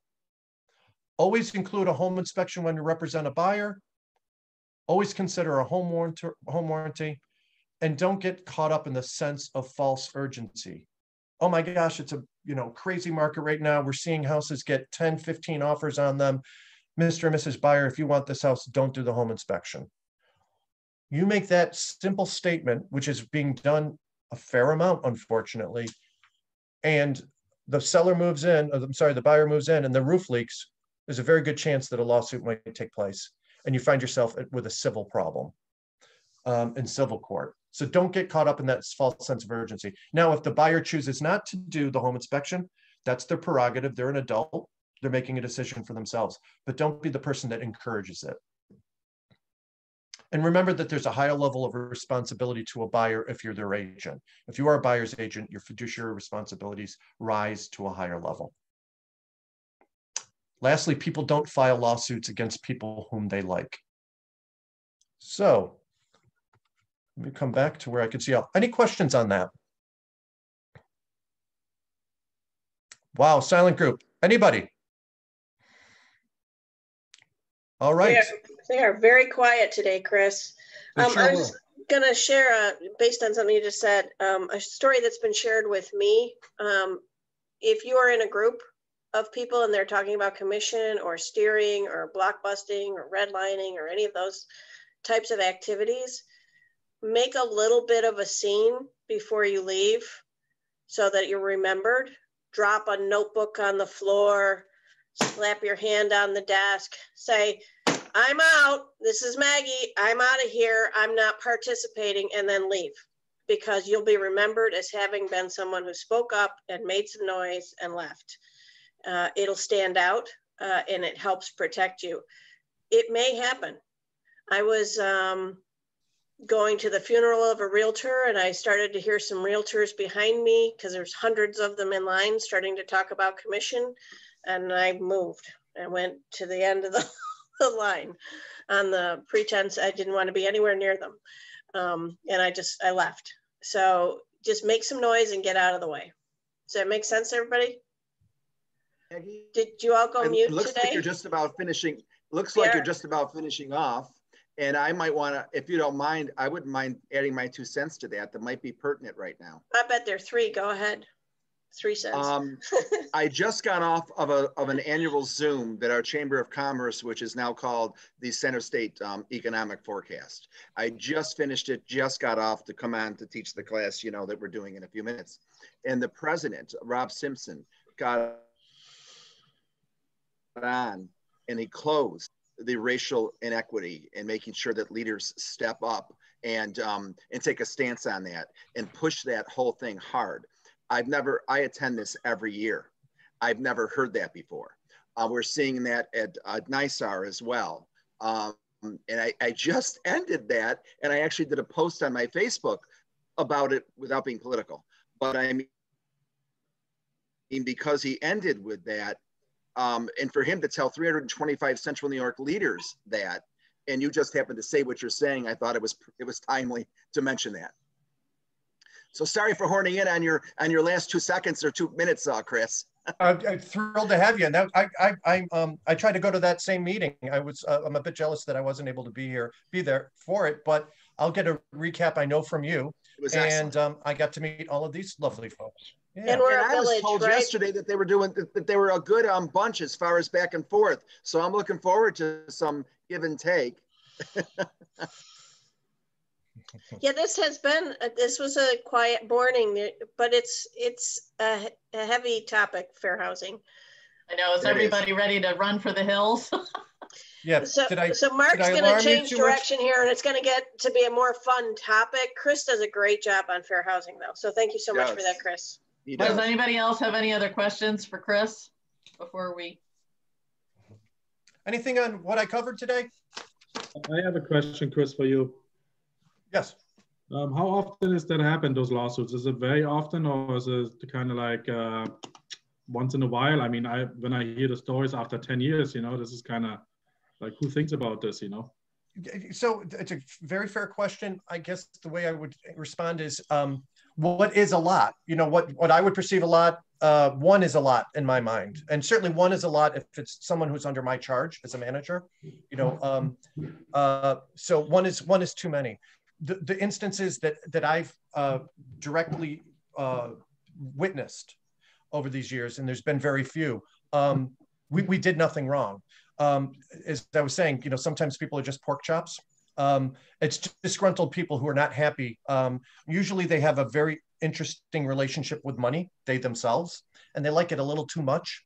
But it doesn't mean it's not an incredibly scary proposition for the agent, even for me, the manager. And so that's not a direct way of answering your question, but it's the best way I can. I might also add to that. Remember, I began with showing you the Newsday article and seeing those statistics of how frequently on Long Island they were finding with hidden cameras that there were violations, you know, 49% of the time for African Americans as an example. Clearly there aren't enough. So on the one hand, 1 is too many and scary to us in the industry, but I would rather be scared a dozen times for the industry to correct itself. And it's really not an industry issue, it's a societal issue, right? it's a societal issue. So maybe a long-winded way of saying, I think that we will see in 2021 fair housing becoming the real subject matter of our industry, because it's also on the consciousness of the entire country right now as well, if we think back to this past summer, right? So that's it for me. I'll take any other questions that you have. Otherwise, okay. Yeah, Jens, I was just going to add that if you guys want to protect yourself with regard to fair housing, first you have to have a process, and you have to do the same thing all the time with 100% of your clients. If you're doing the same thing for every client, that helps protect you. If you're getting your first substantive contact and you're doing your agency disclosure, your fair housing, and right now your COVID forms, that's going to protect you. If you're using your Howard Hanna email rather than personal email, that's going to protect you. If you're going to keep notes on every meeting, how many miles you drove, what you did, what you discussed, where you went, how the conversations went, that's going to protect you.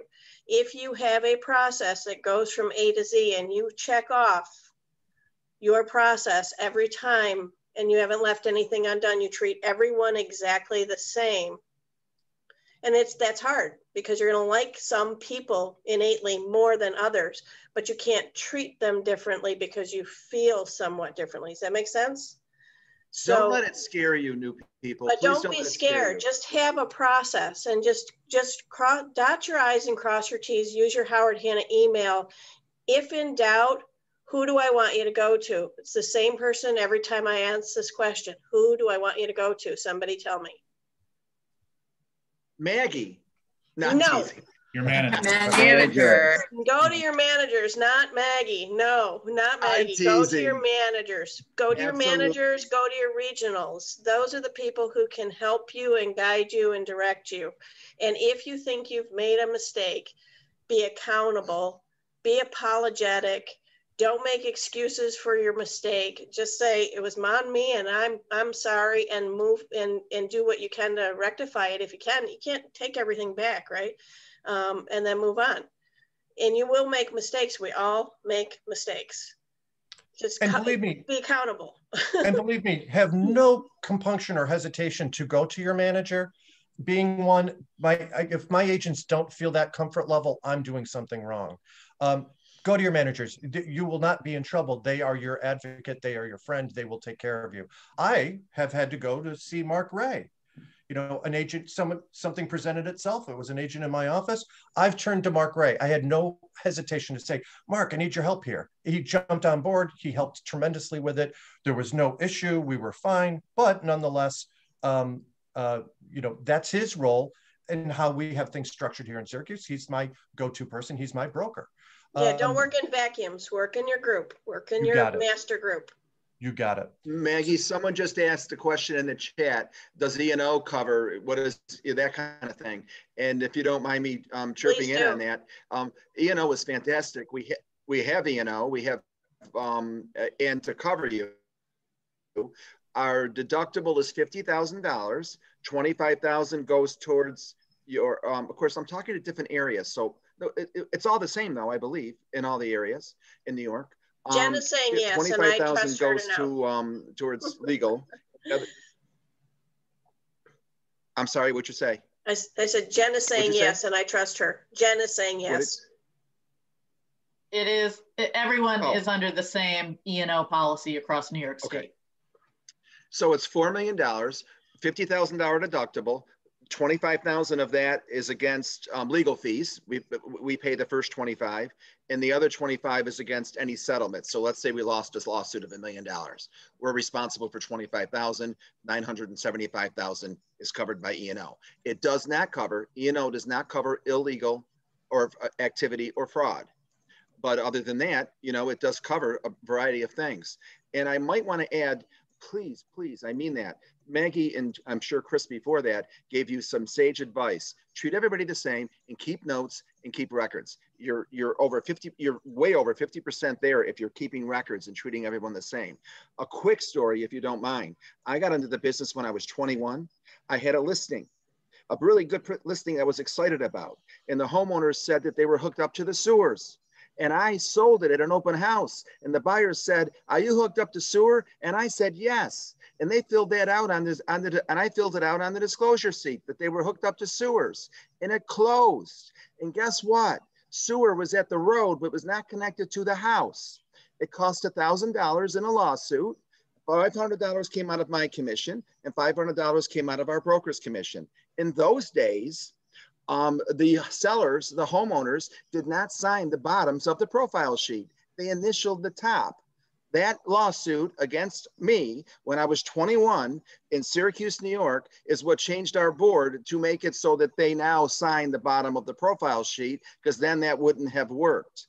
I learned my lesson on my first transaction, and it made me not scared, but very, very, what Maggie said, cross your T's, dot your I's.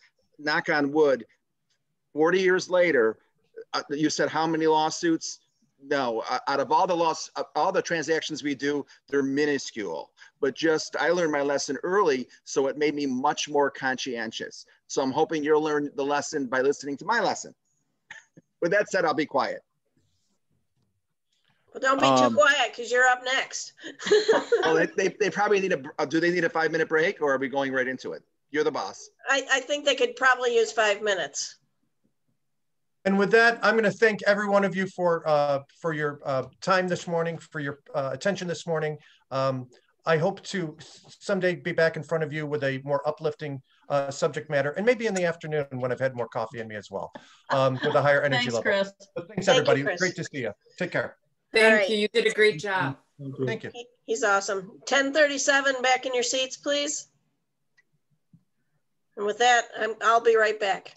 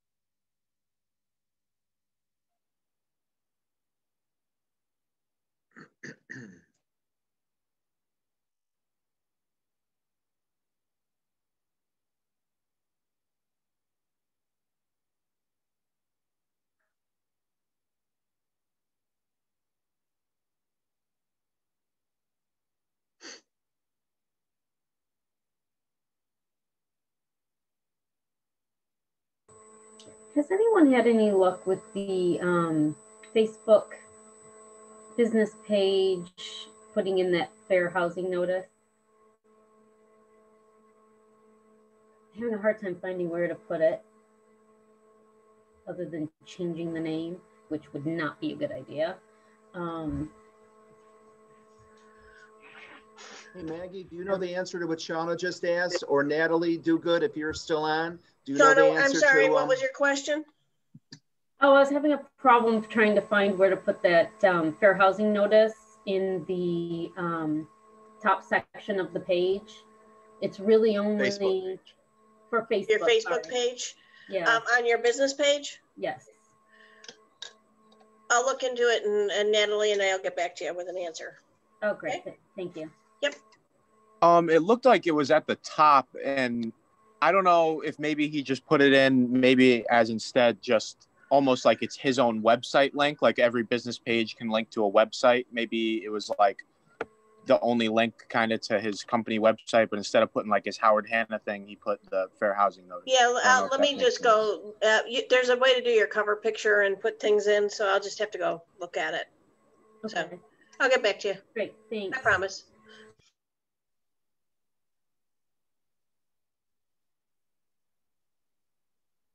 So I'll defer to you, Maggie, and you tell me when you want me to begin. Yes? Okay. Hey there, I'm Mark Ray. I'm the Vice President Regional Manager for the Central Northern New York and Syracuse area. So with that being said, today's session is understanding people and communication skills. I'll go as fast or as slow as you like. This is a give and take. You are welcome to go ahead and, ask me questions or ask to elaborate. I look forward to speaking with you and answering any questions you have. So go ahead and take some notes, and let's go ahead and begin. I just want to say before you go, this class is so much more fun if you talk to Mark. So talk to Mark. This is a lot more fun. Cool, thanks, Maggie.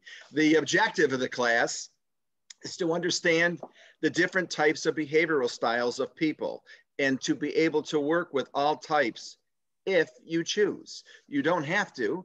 If you're uncomfortable for whatever reason, you can. I would encourage you to refer it out to someone else in your office and ask for a referral fee. But the objective is to recognize the 4 types and be able to work with them all if you choose. I'd like you to do an experiment with me, wherever you are, whether you're in your office, your home office, wherever you are right now. Each of you, I would like to say out loud and very quickly, repeat after me. Shop, shop, shop, shop, shop, shop, shop. Go. Shop, shop, shop, shop, shop, shop, shop. Another time. Shop, shop, shop, shop, shop, shop, shop, shop. One more time. Shop, shop, shop, shop, shop, shop, shop, shop. What's the white part of an what do you do when you come to a green light? Go. But you had to hesitate. Did somebody start to say stop? There was a silence there for a while. There was a pause. Let's do it again with another one. Smoke, smoke, smoke, smoke, smoke, smoke, smoke. Go. Smoke, smoke, smoke, smoke, smoke, smoke, smoke.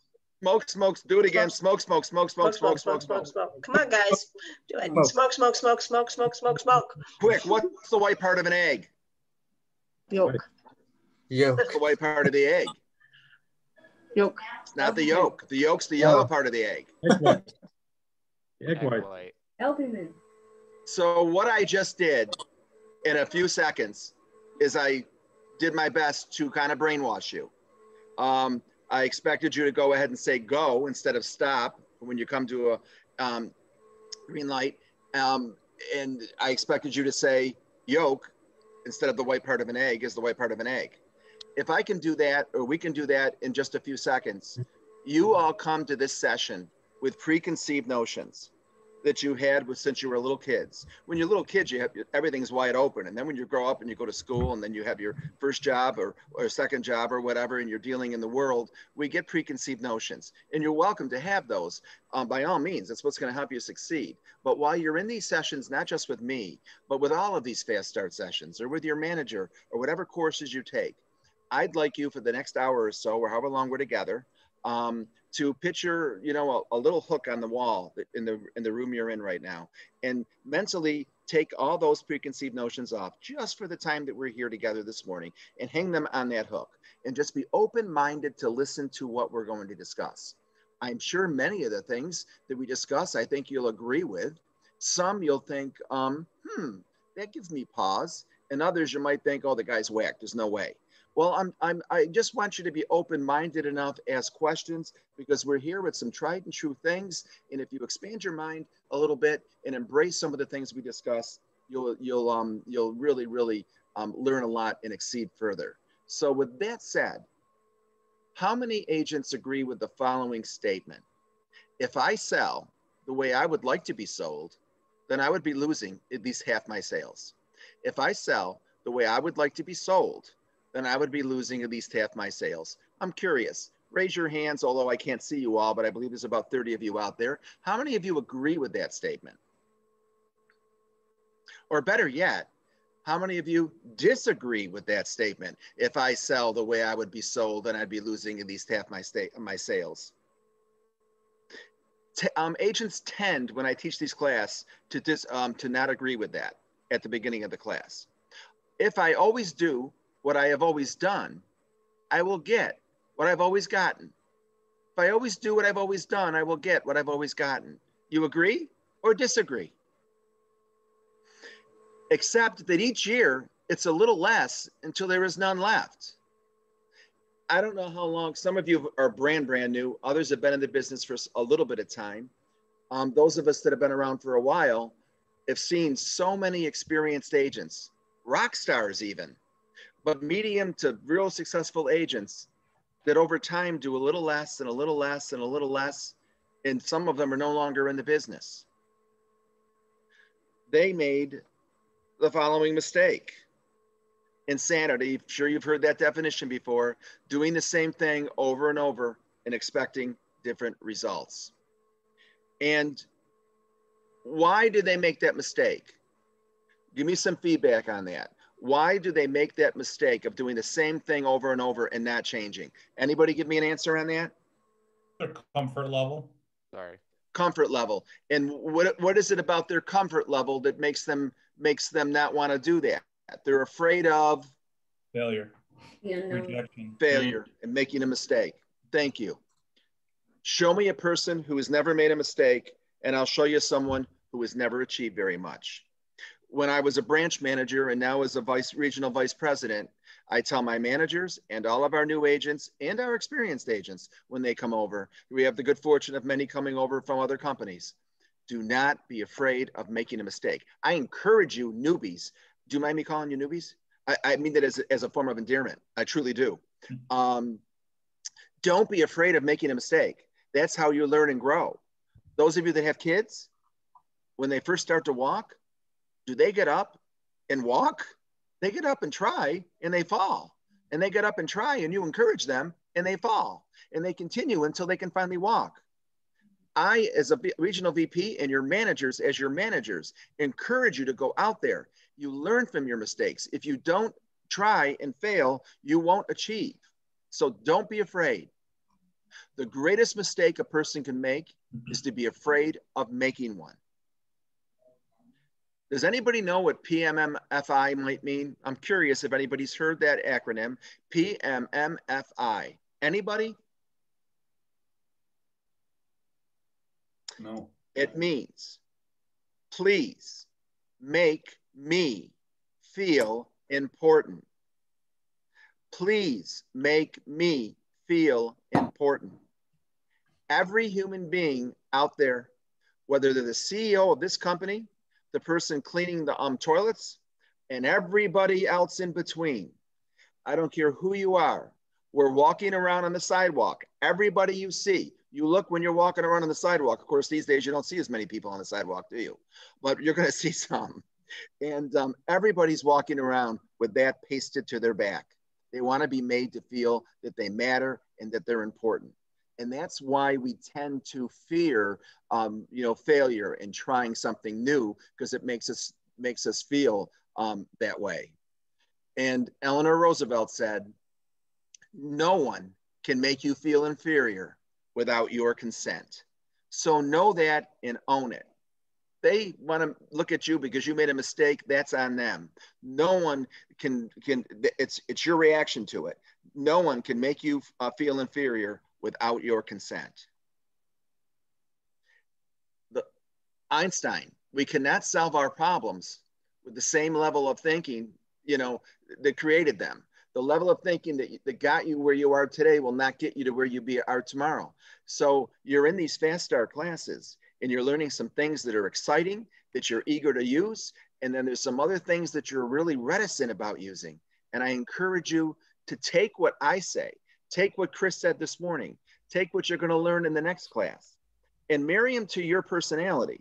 It doesn't have to be verbatim what I'm saying here today. Take the concept and marry it to your personality and to your way, but try it. We've done these things. Trust me, they work. And don't be afraid of going. I'm encouraged if you go out there and make a mistake because you're going to learn and you're going to do better the next time around. I promise. Because a person's mind, once stretched to the new idea, never regains its original dimensions.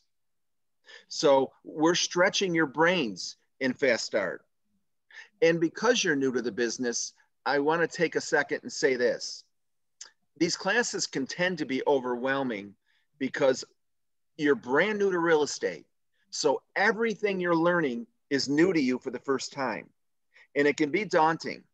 But know this, after you've gone through all of Fast Start, and after you've had a listing, and after you've made a sale, and you've had an open house, and you've got a few months behind you, and you've learned some things, approximately 75% of what you're learning stays the same. Then 20 to 25% continue to learn. That's ever changing and ever evolving. So when I said at the beginning of this session, do you know anybody who were rock stars or were doing fairly well and now they're doing less or they're no longer in the business? They failed to exercise that 20 to 25% of continuous learning. And so right now, it's not always going to be like this. You're not going to be learning everything. 70 to 75% is going to stay the same. Once you learned it, you own it, you got it, you're there. But I encourage you, it's critical. That'll make you successful if you continue to go forward, because 20 to 25% is ever changing. Right now, you are getting into real estate I've been around for 41 years. Again, I started 21. And in all my 41 years, this has never been a better time to get in real estate. I mean that with my whole heart, because whether you're 65 or 25 or 45, I don't care what your age is, you're competing with a lot of agents who last February, March, didn't know the world's changed in real estate. You have to practice it differently.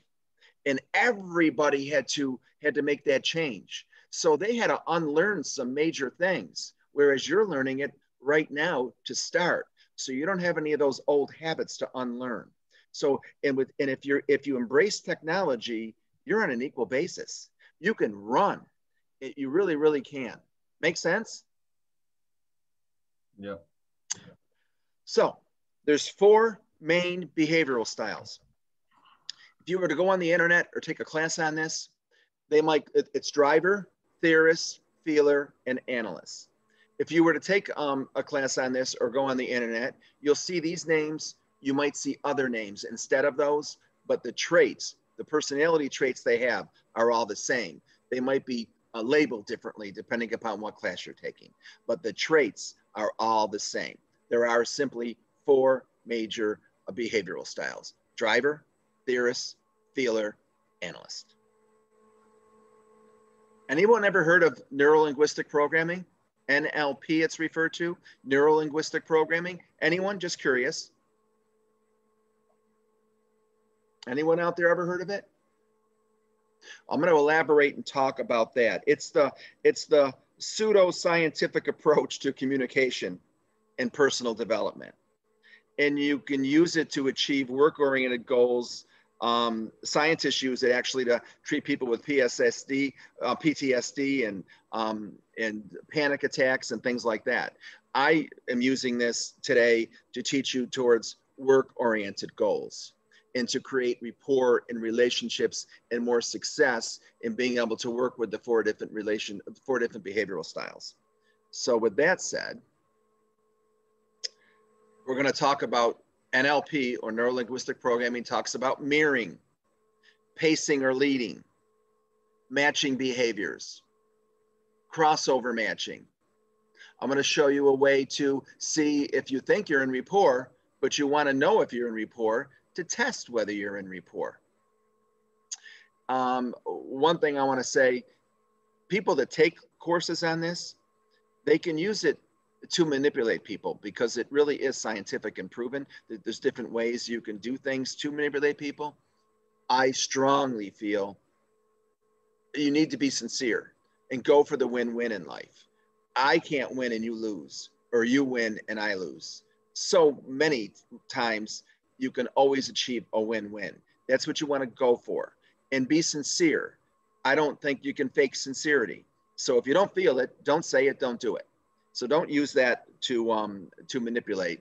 You know, I firmly feel if you put out good, you get good back. You put out bad, you get bad back. You kind of reap what you sow. So just a word of caution on that, okay?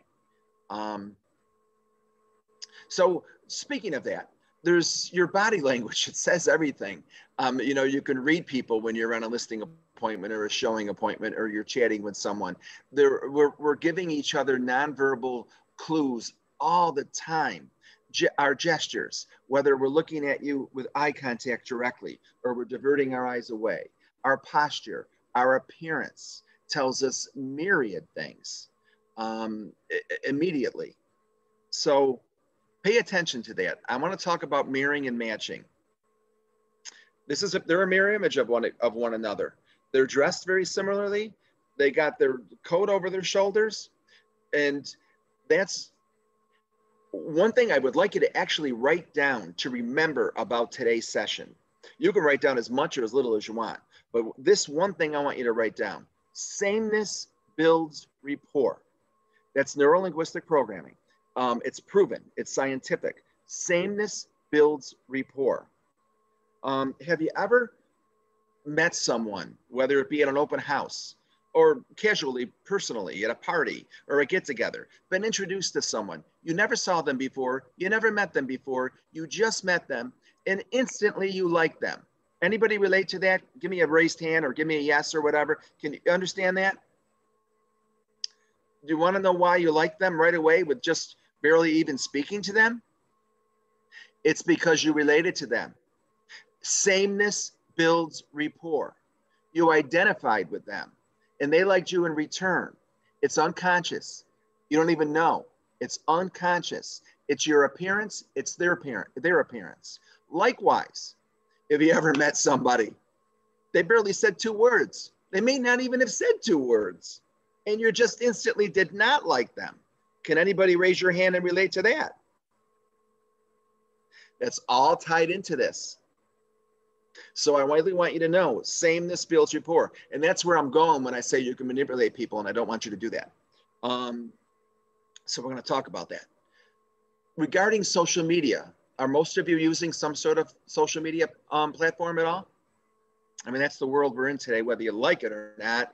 Some people do it more or less, but to at least do one thing and be out there. To me, social media success is defined by how much my online world mirrors my offline world. I want them to be equally important and meaningful.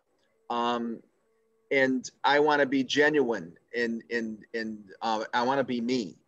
I want to talk about generosity, and basically social media is nothing more than talking. Some people get nervous. I got to go on social media. It's just you're talking to them the same way I'm talking to you if you were sitting in the chair next to me right now. It's engage them, talk to them. A couple of things though I want to caution you about. If you're going to use social media or be on social media, use it. Whether it's Facebook, whether it's Twitter, whether it's Instagram, whatever it is, you choose what you're most comfortable with. But if you're going to be on there and you're not going to be present, it actually works against you and makes you look bad. So don't even go there. Don't have a 4 different accounts and then you're never on it. And certainly always have a photo. So if you only want to be on one, God bless you, just use one. But go on it every day. Take 10 minutes a day and be present and engage people. And you're talking with them. Be consistent. It's networking. That's all it is. And you're building rapport consciously and unconsciously. So just be there and do that. Have any of you gotten any positive listings or sales or anything off the social media? Just curious if you ever used it to be able to get some success from that regarding listings and sales. Shauna?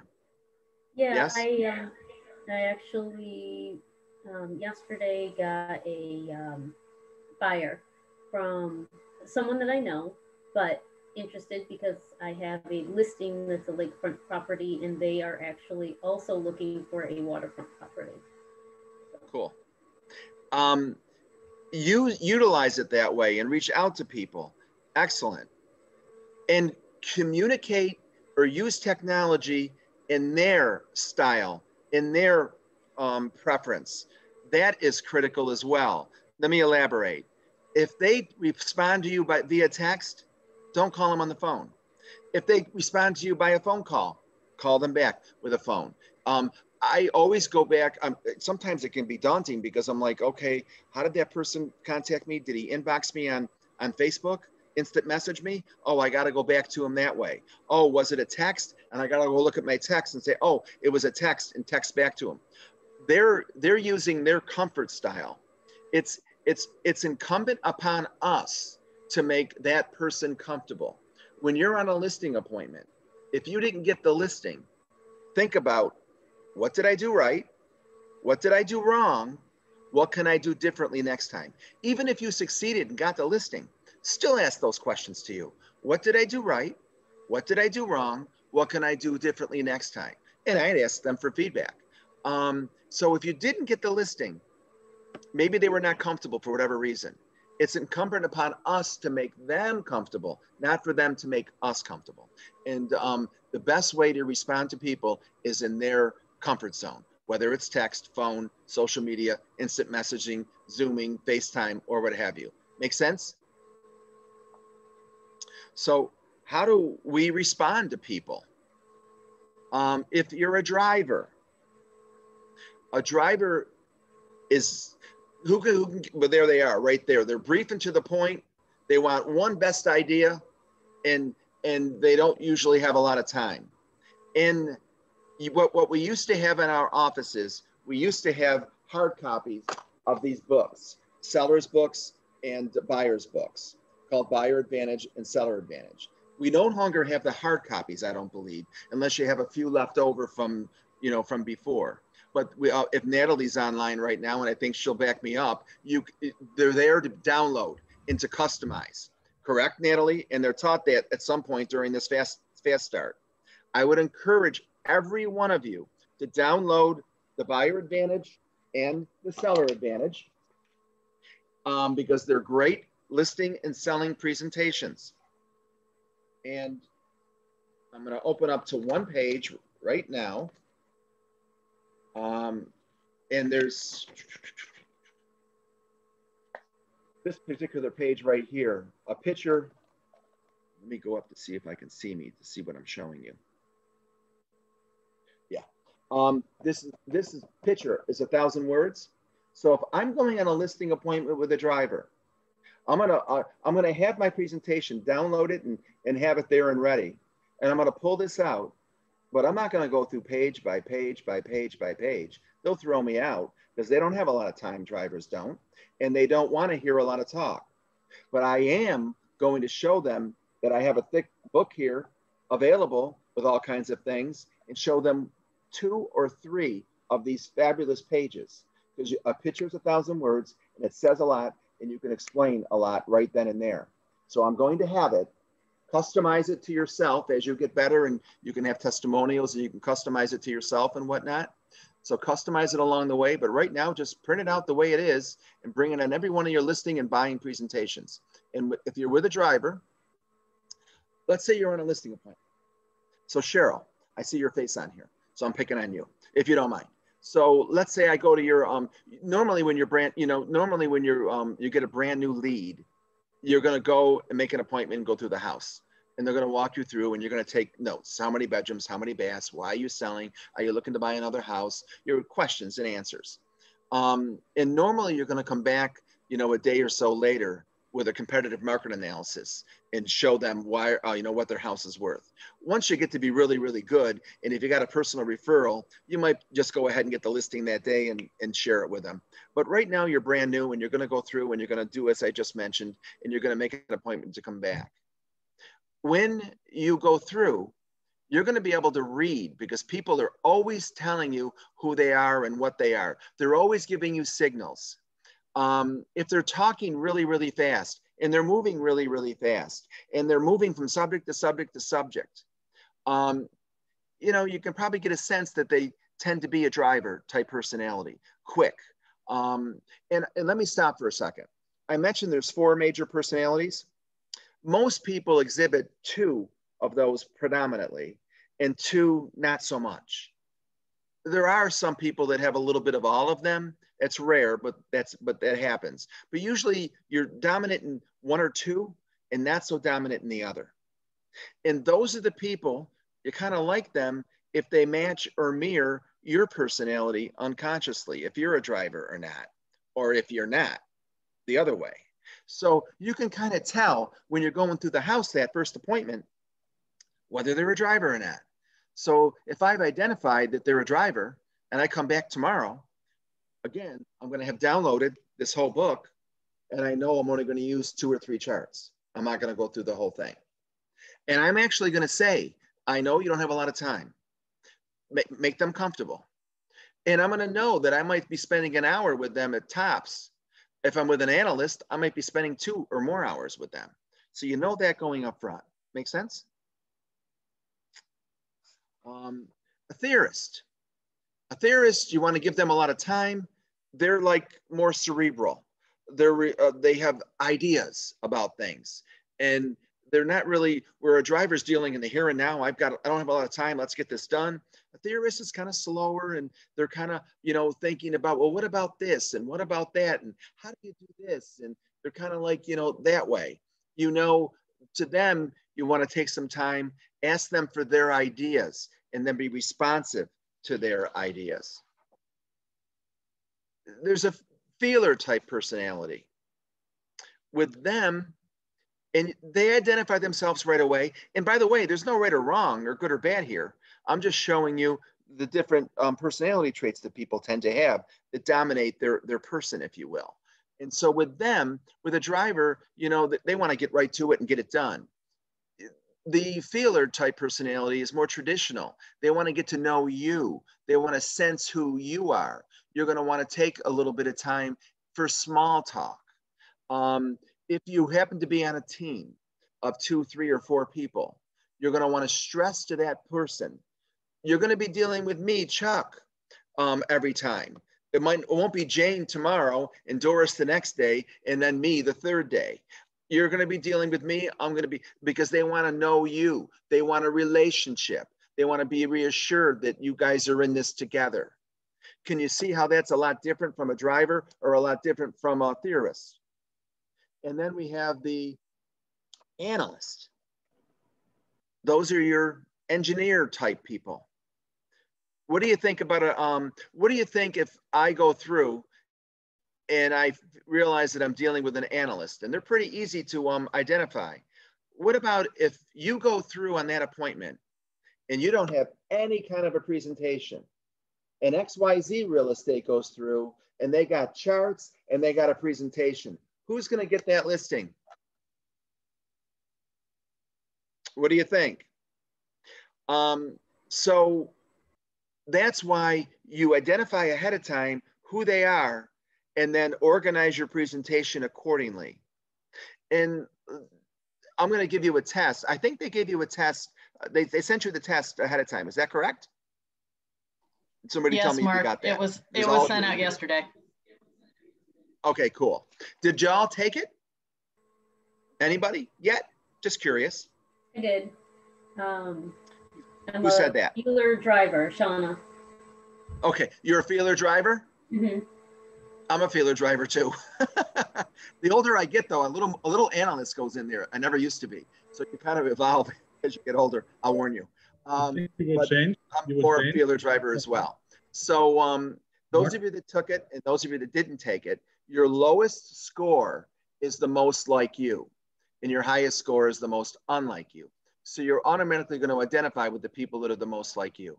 So if I'm going on an appointment with the driver, I'm going to, again, go ahead and go through things more quickly and use just a few charts as opposed to with an analyst.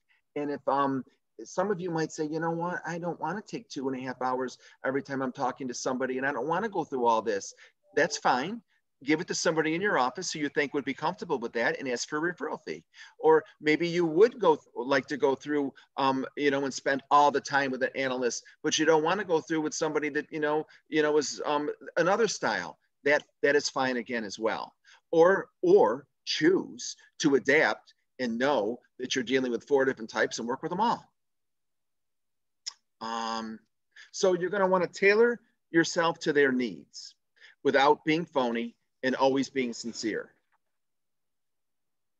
One thing that we tend not to do as salespeople, or as I like to refer to us as service people, because I think that's more what we do, but sales is not a bad word. We're sales and service people. But in this profession, whether you're selling real estate or you're selling whatever it is you're selling, sometimes we are wanting to get that listing or are wanting to make that sale, and people are giving us objections or they're talking to us, and we're thinking about what we're going to do to overcome that objection. Take a deep breath. Don't worry about it. Listen to them. You're 80% of it there. You're 80% there. People just want to know that you hear them and want the respect to know that you're listening to them. So what I would say, there's active listening and there's passive listening. You can't truly listen to anyone and do anything else at the same time. So if you're thinking about what you're going to say to overcome, they know you're not hearing them and you're just trying to overcome, and they're not going to trust you or feel like you're on the same page. True listening involves a setting aside of oneself. It also temporarily involves a total acceptance of the others, and they automatically understand that you're accepting them. So Cheryl, if you're talking to me and I'm listening and I'm nodding, and then I turn back and say to you in a paraphrase, so what you're saying is this, they're going to come back and say, exactly. And they're going to breathe a sigh of relief. Their shoulders will go down. And then when you respond to them, they're going to listen to you. It's automatic. It's human nature. So don't worry about overcoming the objection while they're talking. Hear them, paraphrase back so they know you listened. You will gain so many more inroads. Anybody relate to that? Anybody want to comment on that? Anybody want to say anything about that? I'm curious. Anybody ever had an experience where that makes sense to you? Okay. So listening's the key. Take the time because they want to know that you understood their needs and concerns. You're going to plan your approach when you go back the next day for your competitive market analysis. Know that with a driver, it's going to be quicker. With an analyst, you got to take more time. And if you didn't get the listing, just call them up and politely say, you know what? Oh, just give me some feedback. I'd like to know, what I could have done differently, or what I would ask and practice. I said in the beginning of this, it's okay to fail. Just continue to do it. That's the biggest thing.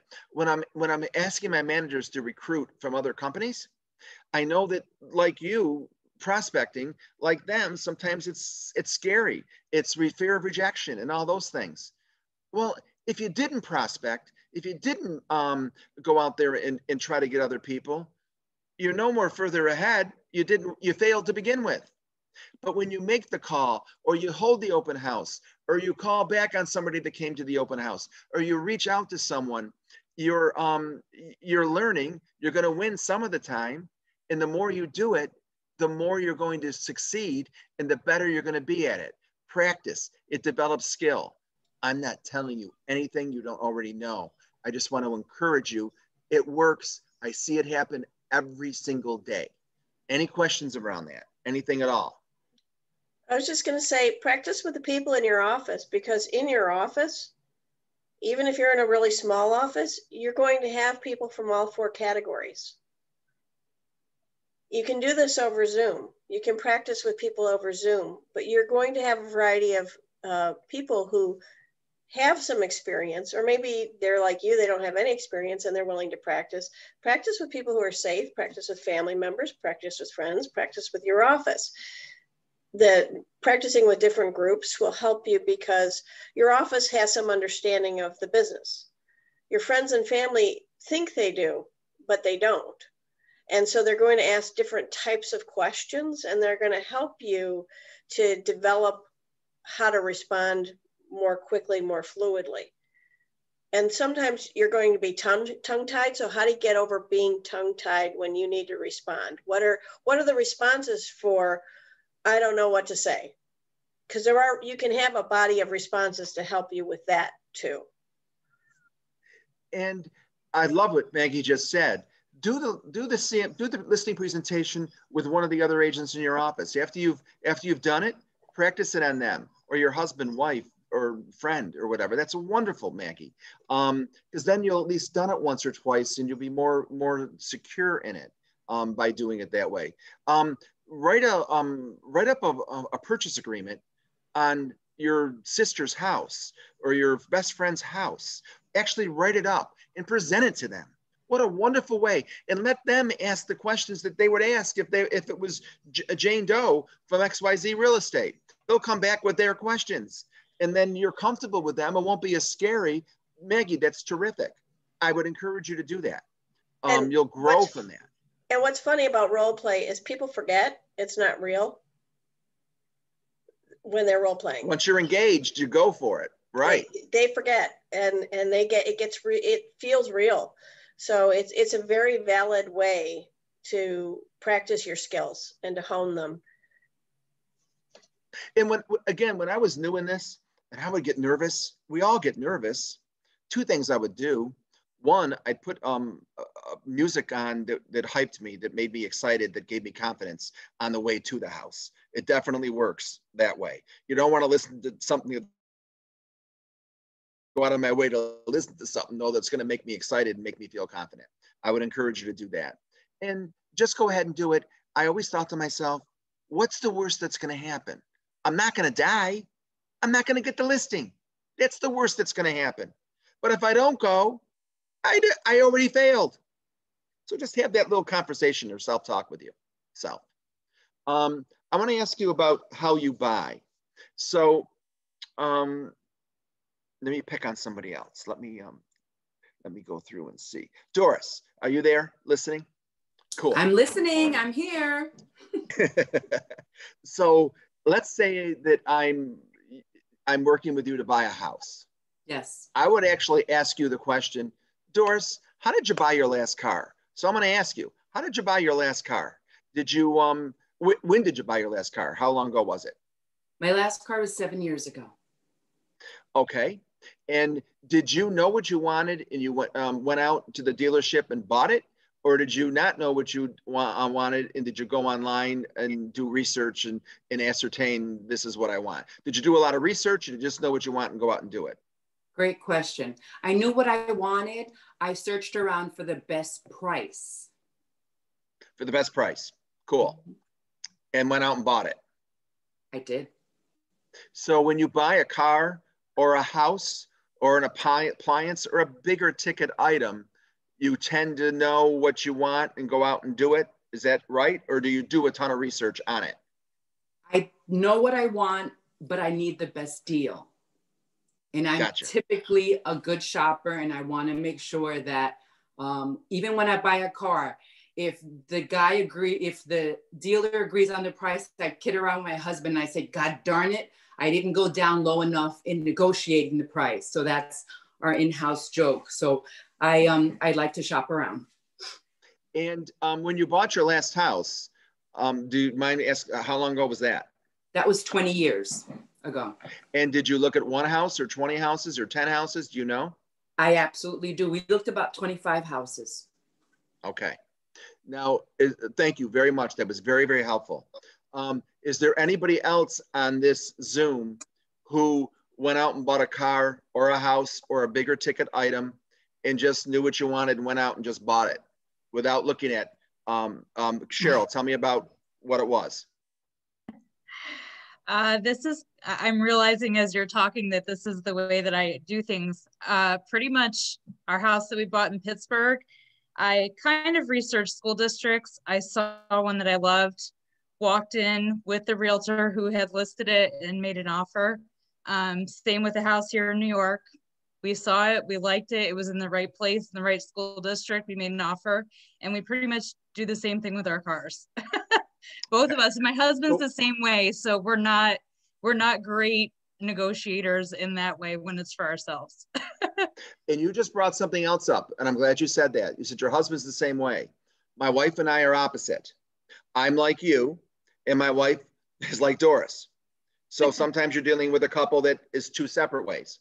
And there's no right or wrong here.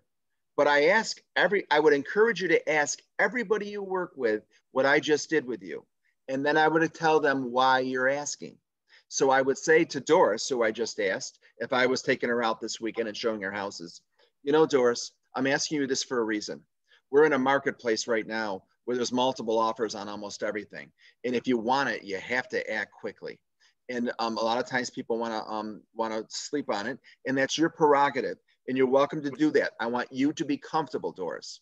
I might try to nudge you a little bit if I think it's the right thing for you and I think you're going to lose out, but I want you to be comfortable. Cheryl, now I'm dealing with Cheryl. Cheryl, there's multiple offers on everything. We're getting 2, 3, 4, sometimes 15. It's crazy out there. If you really want to be sure you're going to get it, you got to act on it right away. But again, it's your prerogative, Cheryl. You have to be comfortable. And let me stop for a second. So now I'm out of my role play, okay? I want to stop for a second. That's the world we're in right now. Trust me, in the mid 80s, it was like this. In 1986, it was this only other time it was this bad or good, depending upon you want to frame it. In 1986, the houses were appreciating so much. If I did a competitive market analysis in March and 10 days later, they wanted me to list it, I had to do another one. They were appreciating that quickly and there was multiple offers. That was the last time I knew of a market the way we're in now. So this market won't last forever. There's everything's cyclical. Well, everything is cyclical. We'll have good markets again, although this is excessively good, but we'll always have good markets again. And we'll have very, very slow markets where you don't have to act right away. But right now we're dealing with the market we're dealing with right now. So I would, but I go through this exercise and I encourage you to do that with everybody. So now I'm taking Doris out Saturday and I've shown her 5 houses and she's showing a lot of interest in this third house I showed her. She really, really likes it. So Doris, I want to continue with you. And yes. I'm going to say, Doris, remember when I first spoke with you, I told you there's multiple offers. If you really want it, you got to jump on it. How badly do you want it? You know, if you absolutely need to sleep on it and you're willing to lose it, God bless you, that's fine. But if you really, really want it, I would encourage you. And I would let you decide whether you want to buy it or whether you want to take the chance to lose it and it's okay. And that's how I would talk to you. How does that make you feel, Doris? It makes me feel like I need to look at 5 more houses. Okay. And so I know that I'm going to take her out and show her 5 more houses. And there's nothing wrong with that. Now I'm dealing with Cheryl. I'm going to say, Cheryl, I know you really, really want this house. And I'm not going to be afraid. So I'm not going to push Doris. If I push her, what's going to happen, Doris? I'm going to lose rapport with you and you're going to get rid of me and find somebody else who doesn't care to show you 5 more houses, right? I also have a lot of loyalty. If I picked you as my realtor, I've done my research and I'm going to work with you. So I definitely have an issue of loyalty. So I'm going to work with you. I'm going to say, Mark, I need to see 5 more houses. After my 5, I'll feel more comfortable. I've picked these 5 because I've driven around. Let's see these 5 and then let's sit down and talk. But the fact that I'm having this open and honest, sincere talk with you is making you realize that, okay, we're on the same page and I'm not going to push you. I'm going to show you 5 more. I'm going to back down. Pushing Whereas doesn't with bother me. Cheryl, what? The pushing won't bother me. That's not an issue for me. Okay. Okay. But nonetheless, I am going to back down. I'm not going to, with Cheryl, I'm going to push her because I know I can. And it's going to be with that kind of a buyer. Again, there's no right or wrong. I just want to know my boundaries and how to treat people. So I'm going to prompt her a lot more quickly and say, let's go in now. And it's on for, I don't know, it's on for $179.9. Do you want to go in and asking? Do you want to go in 5,000 above, 2,000 above, 10,000 above? Do you want to do an acceleration clause? I'm gonna nudge her, and I'm not gonna nudge you, is what I'm saying. And so you want to ask your buyers that way. Let me tell you about when my wife and I bought our last house. We were in our price range, and I'm a real estate agent. We know what else is out there, right? We're looking. We know we're the worst people. It's awful for people. We're the worst people. So I've been looking. I knew the inventory. One Sunday, we're driving. We happened to be going somewhere, and I drive by one of the better neighborhoods that I really was interested in, and I see an open house sign on the main street. I drove past it, and I said, I want to turn around and go in there and see what's on the market. So I did a U-turn, went around and went in there, pulled in the driveway, went in the front door. The second I walked in, I knew I wanted this house. Open floor plan, sunken living room. I go into the dining room. I look out the picture window and I see this beautiful, huge, beautiful backyard. I wanted to put an offer in that second, but it was a little above our price range, which is why I didn't see it. I never saw it because it was a bit above our price range. I could afford it, but it was a stretch. So it didn't come across my path. So my wife loved it as well, but I know my wife. And I could have pushed her and we could have bought it that day. I took her out over the next week. It wasn't the market we're in today. And I showed her a dozen other houses to prove value of that house. And we bought that house. Now that I'm a little older, it's got that huge backyard. I'd like to downsize, and she loves it so much she won't. But anyways, that's another whole thing. But my point is, I could have pushed her that day, and she always would have wondered, and always, I had to have her comfortable. So I had to take her out and show her a dozen other houses. And then we actually found one other in the same higher price range, and we compared the two, and that original one won, and we've been very happy there. But so you understand, with a Doris, I'm going to show her those other 5 houses, and I'm not going to try to nudge her. And with Cheryl, it's okay. I'm going to push her. And you guys are going to get so good. Trust me, you're going to get so good. Shauna, when you take someone out and you show them a house, let's say you're going to show them 5 houses. Have a good sense which house you think they're going to like and they're going to buy, because you're going to get that good. You're going to be able to drive by a house and without even going in and know what approximate value is. When you walk in, you're going to know what the value is without even doing a competitive market analysis, because you're going to get that good as real estate agents. You still got to go through the process, but I'm just saying, you're going to own it. And trust me, I told you I was a driver feeler. Tell me, my rate of speech, how fast I'm talking, you kind of would have guessed by now that I'm a bit of a driver, right? Which I have to be cognizant of the fact that not all of you are. There's 30 people on this. So I got to try to consciously slow my speech. Some people it might annoy, other people might not mind. So just be aware. Any questions around that whole concept? Cool. You know how we're encouraged to do mailings, and you might do holiday cards at holiday time, and you might do other things at other times? With neuro-linguistic programming, this is something else I'd like you to take with you and write down, if you will, because this is scientifically proven. There are 6 best times to mail or contact people. Contact them by, whether it's text or phone call or however they like to be contacted. There are 6 best times of the year where they're much more apt to act than any other time. And they all have something in common. So let me know, what does New Year's represent to all of you when it's New Year's? What are you thinking at that time of year? Fresh start. Fresh start, new beginning. What does spring recognize or think? What do you think about in the spring? It's the end of the winter, the beginning of spring, beginning of the new, it's springtime, winter's over. Memorial Day tends to represent, oh, it's the end of spring, beginning of summer. Labor Day, that time of year, not the actual day itself, that time of year of Labor Day. Oh, it's the end of summer, we're going into the fall, school, blah, blah. Halloween, again, it's the time of the year. That's, oh, the holidays are going to start. So you're transitioning. Birthday, the person's birthday, their own birthday. What do they have in common? Their change of life occasions. So, Shauna, Jens, is that how you say your name, Jens? That's a cool name. So those times of the year, Jens or Shauna or Doris or Cheryl, those are the ones that are on my screen right now. That's why I'm saying your names. I don't mean to eliminate anybody else. Those times of the year, if you have a goal that you're going to buy, that you know you're going to buy a new car this year, we all have goals in our heads, on our minds, a couple of goals on our minds. Let's say you know that you're going to be buying a new house, you're going to be buying a new car, you're going to be changing careers, you're going to be buying a new computer, you're going to be taking a course. Whatever it is that you have on your head, in your mind, you're much more apt to act upon it at these times of the year, unconsciously, subconsciously.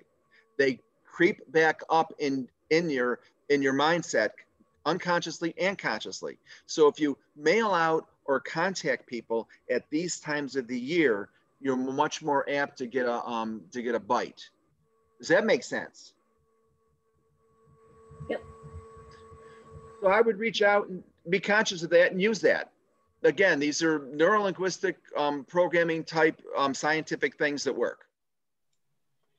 And don't be afraid to add in oddball dates like Groundhog Day, Flag Day, Hamburger Day, National Hot Dog Mobile Day. It doesn't matter. Make it fun. Make it fun and make it a little different, because you stand out then too, because they're not expecting anything from anyone. So add to it. So you know how I talked at the beginning of this session about how we tend to, please make me feel important, but we're afraid, fear holds us back. It holds all of us back. Everybody from the President of the United States right down to everybody else. We're all human. We're all born. Nobody's better than the next person. We're all going to live and we're all going to die, and we all have to eat to live. You know what I mean? We're human beings. So with that said, we all have fears and concerns. And so how do we control those, and how do we control our thoughts? Through affirmations. Anybody practice affirmations on a daily basis out there? Just curious, anybody? Maggie, you do. Any of you newbies out there have any affirmations? You don't have to share them, you don't want to, but just wondering if you've heard of them or if you do them.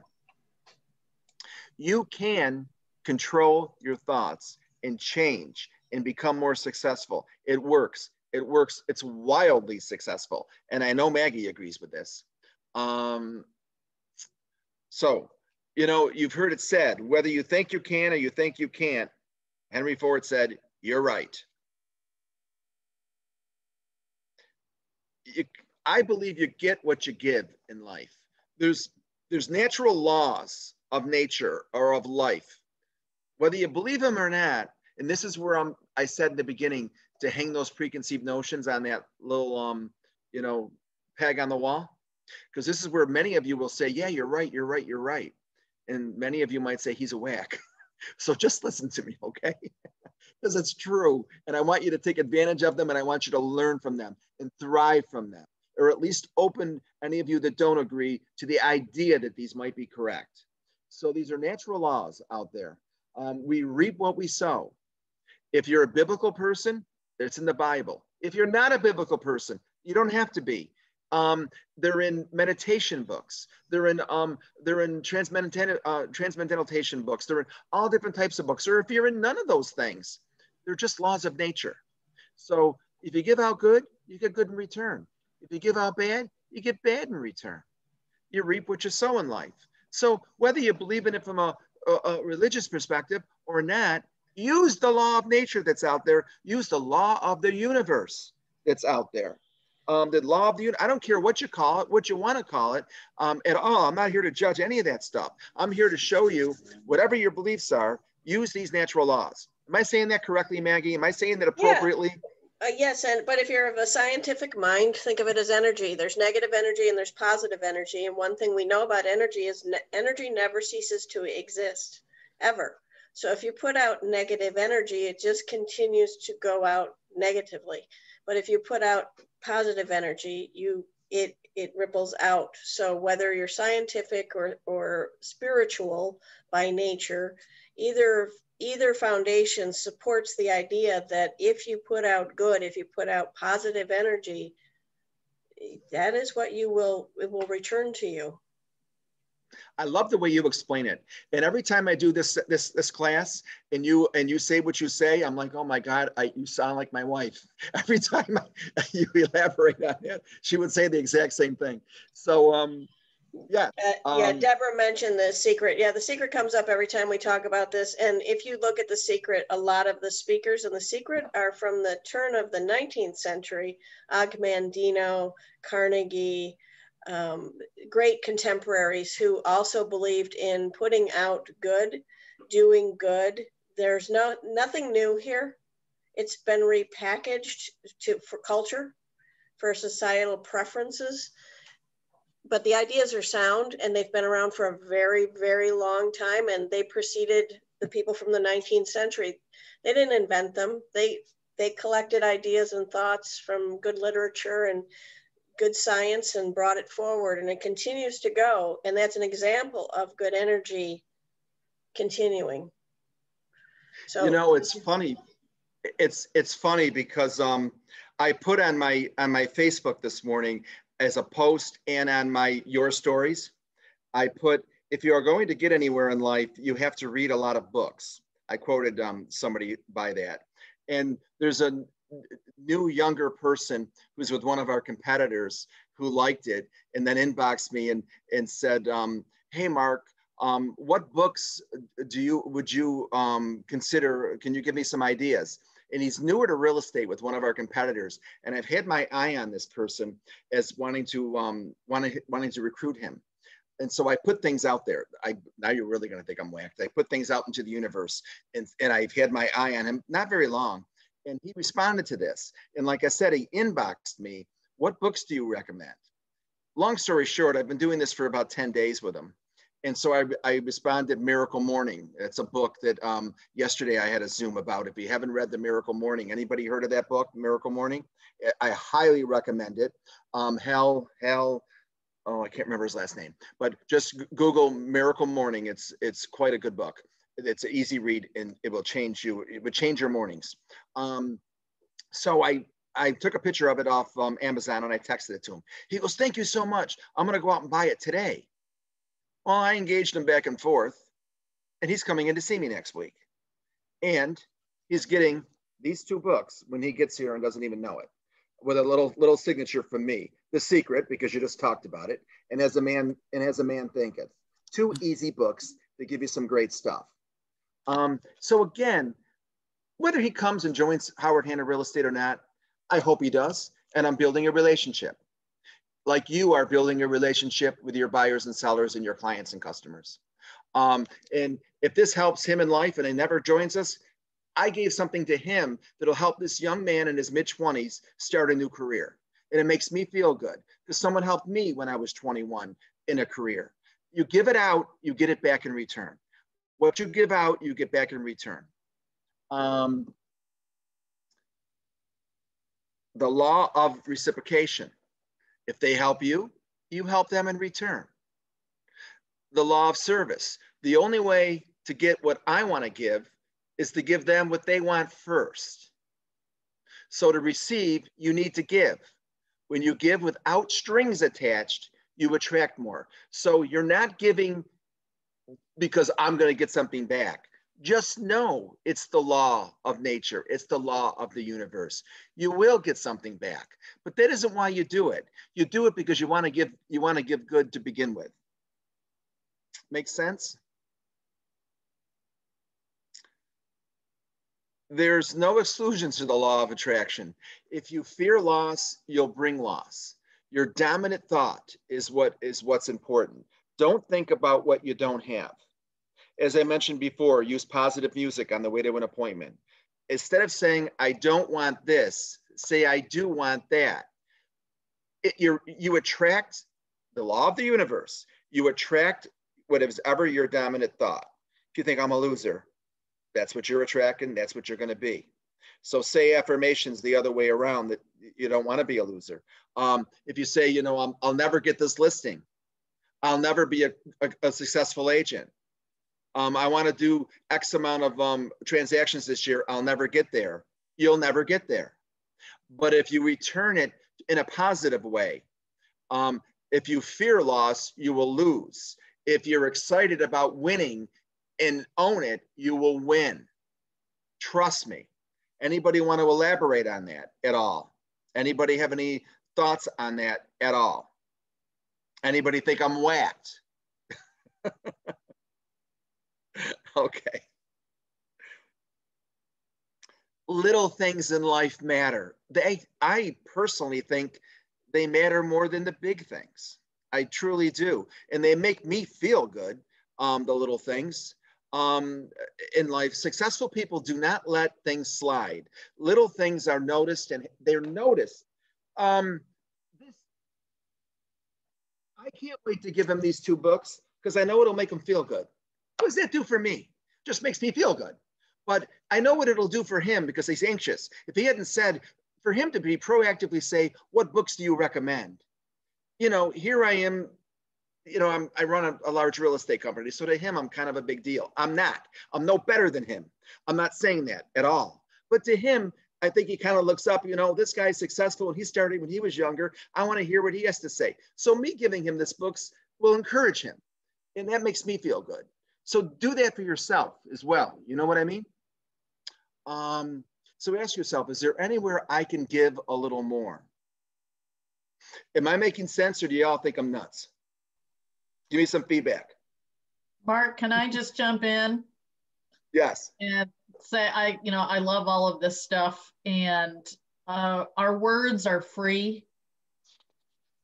So be very free with sincere compliments to people. Yes. Don't have it be forced, but words are free. And I think a lot of people forget to use them. And it's so nice to hear somebody says, just this morning, Maggie complimented me on my pearls. That's going to take me through my day. So just remember that words are free, and, use them for good. And Jen said something that was key. She said sincere. You can't fake sincerity. So don't do it if you don't mean it. But if you do mean it, it will come through. Somebody texted me the other day, a really sweet text, and they didn't have to do, and I responded back, you made my day. And they did. One other thing that I would encourage you to do, I'll never forget, and I hate saying these things because I don't want it to be about me, but I'm going to say it because I want you guys to give you ideas. I remember the last time I was in New York City, and we were in the Village, my wife and I, and we stopped into a bakery, and oh my God, the donuts were fantastic, and we each ordered a donut. And there was a homeless guy not too far away, not quite a block away, and so I ordered an extra one of what Nancy had and what I had, and had it put in a bag. And I walked over to him and I handed it to him, and he looked at me and he opened it up and he took it out and he went, oh, and he gobbled it up, and the smile on his face, it was like a Christmas present to a kid. It did way more for me than it did for him. So just, and when you do things like that, now I'm going to sound like a hypocrite. When you do things like that, don't tell anybody. And I'm only telling you because I want to encourage you to do things like that. Those kinds of things that I do, I keep to myself. I don't even tell my wife.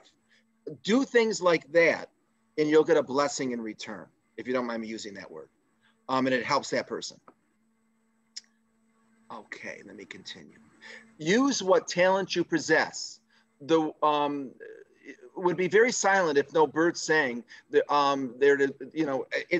is a great saying that Maggie put on and did for me, and I appreciate that. If we neglect to exercise any talent, power, or quality, it soon falls away. So if you continue to practice and give good listing presentations and good buying presentations, you can be so good, they're fantastic. But it's kind of like a language. If anybody ever used to speak Spanish or French or Italian, and you were so good at it, and then you didn't for a long time, and you lose it, it's the same thing with your presentations. If you keep practicing, you get so good at it, and then if you stop, you lose a little bit. So continue. Yeah, can I just add to that, that a lot of times realtors who've been in the business for a long time, they start to let go of some of the things that they did when they were brand new in the business that made them successful in the first place. And honestly, when you go back to mid-level and higher level agents who are saying, boy, my business is stagnating and I can't seem to budget and I need some fresh ideas. What we train them on is what we're training you on, to get back to the basics and do the basic beginning steps. They let go of them over time, thinking, oh, I'm so good at this now, I don't have to do that anymore. And what they find out is that by dropping those things by degrees or entirely, they've impacted their careers negatively. So we always bring them back to the basics. So these are the foundation stones. This will always be where you come back to. And you're going to find each and every one of you will find that those stones are going to be a little bit different for each of you because of your personalities, because of the market that you work in, because of the clients that are attracted to you. So all of this attraction stuff works together. So your steps are not going to all be exactly the same. They're going to have their own unique pattern. And so what is that? Mark it down, write it down, keep track of it, and make sure that you make it a repeatable process, because that's how you become successful. And that's how you stay successful and keep growing. That is, those are words of wisdom. Those are so good. You're all right on. Before the, early this morning, when I first came in the office, something popped into my mind that I used to use all the time. And I thought, oh my God, I haven't practiced this in a long time, and I haven't used this in a class. And I thought to myself, you get out of a habit and you drop things. And this will be pertinent for you all. They're the three circles that I used to put on a whiteboard when I was teaching class in person. 3 circles. In the first circle, I would put P, and it meant prospecting. And I would tell new agents, when you're brand new to real estate, you're in that first circle, you're prospecting. And then what happens when you prospect enough? The second circle is A. You get a bunch of appointments. So you're going on listing appointments, and you're going on showing appointments. And then what happens when you get listings and you make sales? You go into that third circle, which is S, for service. And you're servicing the listing, and you're servicing the buyer to closing. And then when they're all done, you got to start all over again with prospecting. So I take those 3 circles and I intersect them. The agents, when they're brand new, which isn't for this class, but I figured I'm going to pop it in right now. When you're brand new, you want to get into the habit, form good habits. And that habit is that you always want to put in your calendar prospecting activities, appointments, and service. Don't go from one to the other and start all over. Be doing them all simultaneously. And it's something I used to teach all the time. And Maggie, I stopped a couple years ago, and it popped into my head this morning. I wrote this down this morning. So I can't believe you just brought that up. But again, I believe it's because I was going to do this class today and I was supposed to say this. And you understand that, don't you, Maggie? Exactly. It all works together. So cool. Oh, in this book, The Secret, for those of you that might have read it, that's where I get this from. Ask, believe, receive. That's what they teach. So I have my goals about how many agents I want us to join our company that are new and experienced. So I ask for it to the universe, I believe it, and I receive it. And I have specific agents out there that are with other companies that I've asked Univis for, and I get them. Okay, I know some of you think I'm whack now when I say that. That's okay, you're welcome to think that. I'm just saying that though, this stuff works. Okay. So Jen, do you think I'm whacked now too, or do you believe me? No, I'm a huge believer. I've been a huge believer for years. I can tell you visualization stories from my son, who's now a lacrosse coach. I can tell visualization stories of agents who, either had, photos of cars they've wanted to buy that they ended up purchasing cash. I've had, people, visualization is huge for me, and it's science-based, and it's all, your brain, we only use a portion of our brain. It can be trained so that we use a little bit more than the average bear. And boy, oh boy, does it make a difference. No, Mark, I've been a huge proponent of this message for years and years. And it doesn't surprise me. It took me a long time to get here, but it will affect every aspect of your life. And doesn't surprise me. That's why I asked you. I had a feeling you were going to go. I had a feeling. It just, from knowing you, I had a feeling. That's great. And it's something that it's, feed your head with good stuff. Feed your head with good books. Feed your head with good movies. Feed your head with great music. Dominant thoughts. Your dominant thoughts. Absolutely. And, speak to yourself well. Your brain is an equal opportunity listener. So be very choosy about the words in your self-speak. Oh my God, that's huge. Don't say, I'm fat, I need to lose weight. Say, I enjoy being 20 pounds thinner. Be very aware of the words you're saying to yourself, because I have seen people transform their lives because of all of this. And I could go on and on for hours. And when you are doing self-speak, it's very helpful to speak out loud, because the way the brain works, when you say something internally, it stays on one side of your brain. When you say it out loud, the other side of your brain actually hears you say it. So when I was a massage therapist for over 10 years, I had a lot of people who had trouble sleeping, which accounted for a great deal of their pain, because lack of sleep affects the body, affects the mind. I would say, before you go to bed at night, give yourself permission to sleep. Say, I give myself permission to sleep. I'm going to put down all my worries of the day, allow my body to rest. So when I wake up in the morning, I am mentally and physically able to handle my problems or my issues or my day, whatever it was. Time after time after time, clients who would do that would come in and say, Maggie, I slept through the night for the first time in a decade, in a year, in 6 months, in 3 months, whatever it was. And it started to transform their lives. So then they started to tell themselves other things. I believe I can get this job. I believe I'm going to be okay. I believe I'm going to get through this situation. I believe my recovery after my surgery will be healthy. When people would have surgery and they come to me post-surgically, I'd say, okay, let's picture pink, healthy tissue with blood and oxygen flowing to the site. And their doctors would say, because I'd get the reports, that their recoveries were remarkable. Why? Because they were visualizing it in their body and they were transforming their cells, because the brain actually has the ability to send out different hormones and change body chemistry. I'm a true believer in the power of the brain, the power of the mind, the power of thought, and they're all interconnected. You can, if you take Mark's wise words here, you can transform your life. And when you get down and you feel beat up by this business or just life in general, just stop that thinking and just say, I can get through this. I have the strength, I have the ability, I have the intelligence to get past this moment.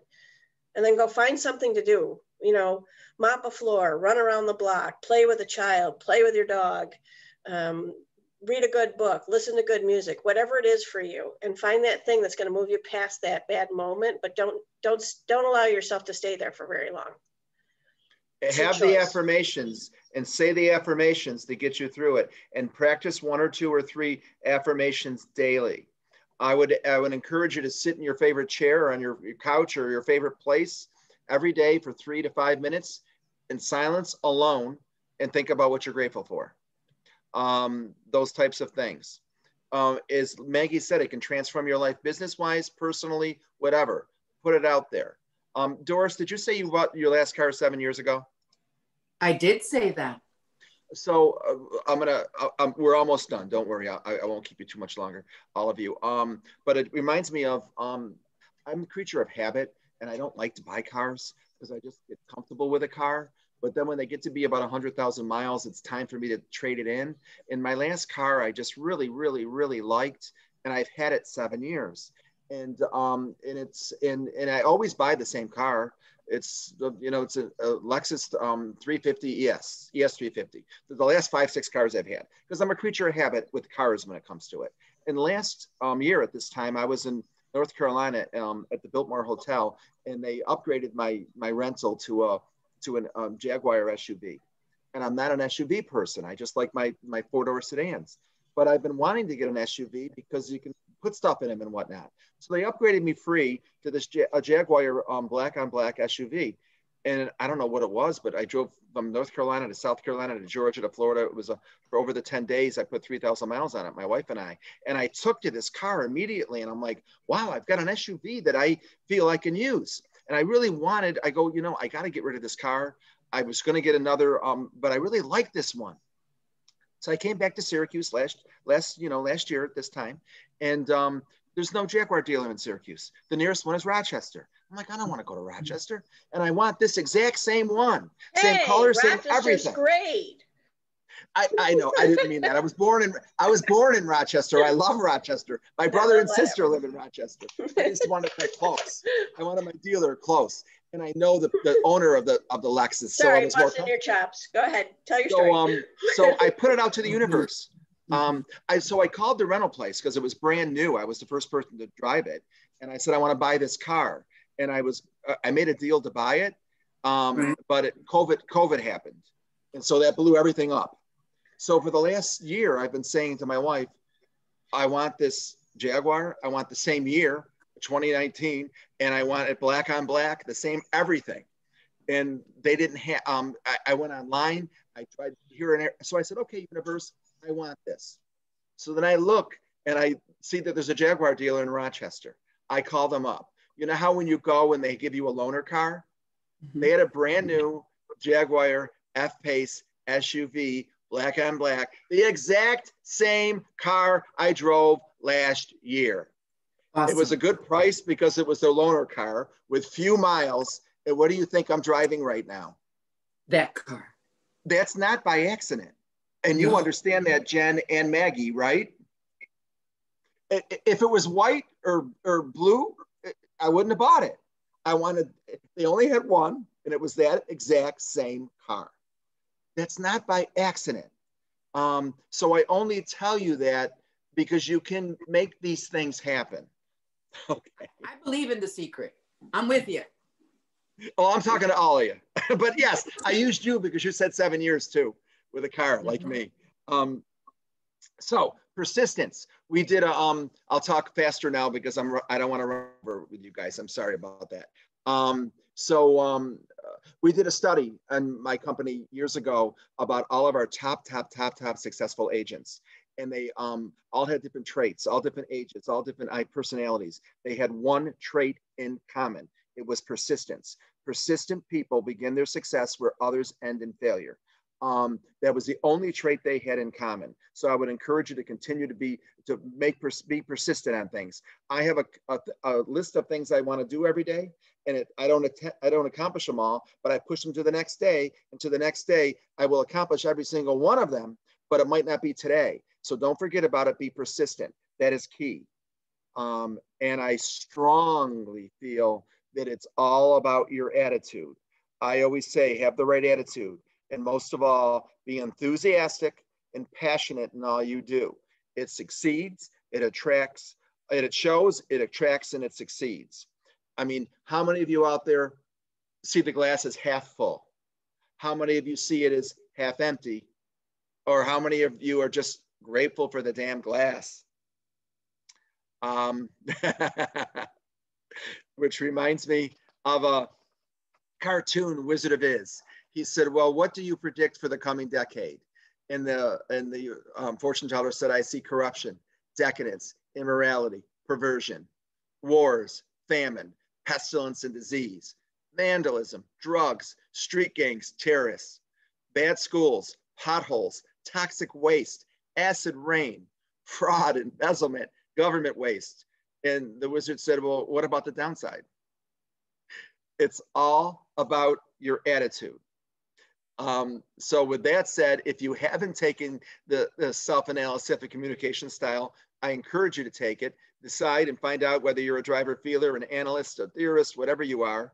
And then you decide you want to work and adjust your behavior to all four, or to two of them, or to three of them, or to one of them. But I hope you've got some value out of this session, and wrote a couple things down that might help you to be more successful, both personally and in your business life. So with that said. Well done, okay. Mark. I was worried I was going to go over, so I kind of sped it up a little bit in the end. I just wanted to share, Deborah said she's watched a video on YouTube, Energy Orbiting Manifestation. It says the words I am are the most powerful words to use when manifesting. You know, I am successful, I am healthy, I am strong, I'm resilient, I'm persistent, I'm, you know, whatever those words are. Make sure you're ending it with a positive word, because if you're ending with a negative word, guess what? You are those two. So exactly. always end with the positive, always. It's so much easier for us to look at the negative. If I give you each 2 pieces of paper and I say, take 1 piece of paper and write down everything good about yourself, take the other piece of paper and write everything bad about yourself. We're on that second piece, we're usually saying, is there another side? Can I get another piece of paper? We can negative ourselves to death. You know, try to think about the good things, and maybe try to view yourself through someone else's eyes and how they actually see you, because oftentimes the people who are around us find more good in us than we actually recognize, give ourselves credit for. Who was the person who said the I am affirmation? Who was it? That's Deborah Kennedy. Deborah Kennedy, thank you so much for adding that. That is so true. Thank you. Okay, well, again, I hope you got some nuggets here that can help you, and want to wish you well, and I look forward to meeting you at some point in person. So with that absolutely, said, we're done Mark. Hey, Mark, we're gonna, Tim C just asked for your contact information, so we'll give everybody your email address. Cool. So absolutely. And all of you that are on Howard Hanna have Howard Hanna email. It's just the name at howardhanna.com. So that's always. Yes, it's Mark Ray at howardhanna.com. My last name is only 2 letters, R-E. It's Ray, like do, re, mi. Mark Ray at howardhanna.com. I spelled it wrong. If you go to Rome, Italy, it's like Smith in the phone book. We're a dime a dozen. Marker. Yep, that's not right. Yeah, you type like I type. I know. I've been correcting everything I wrote today. Oh boy. Mark, thanks. Always great. Okay, everybody. Have a good day. Bye, everybody. Thank you. See you Monday afternoon.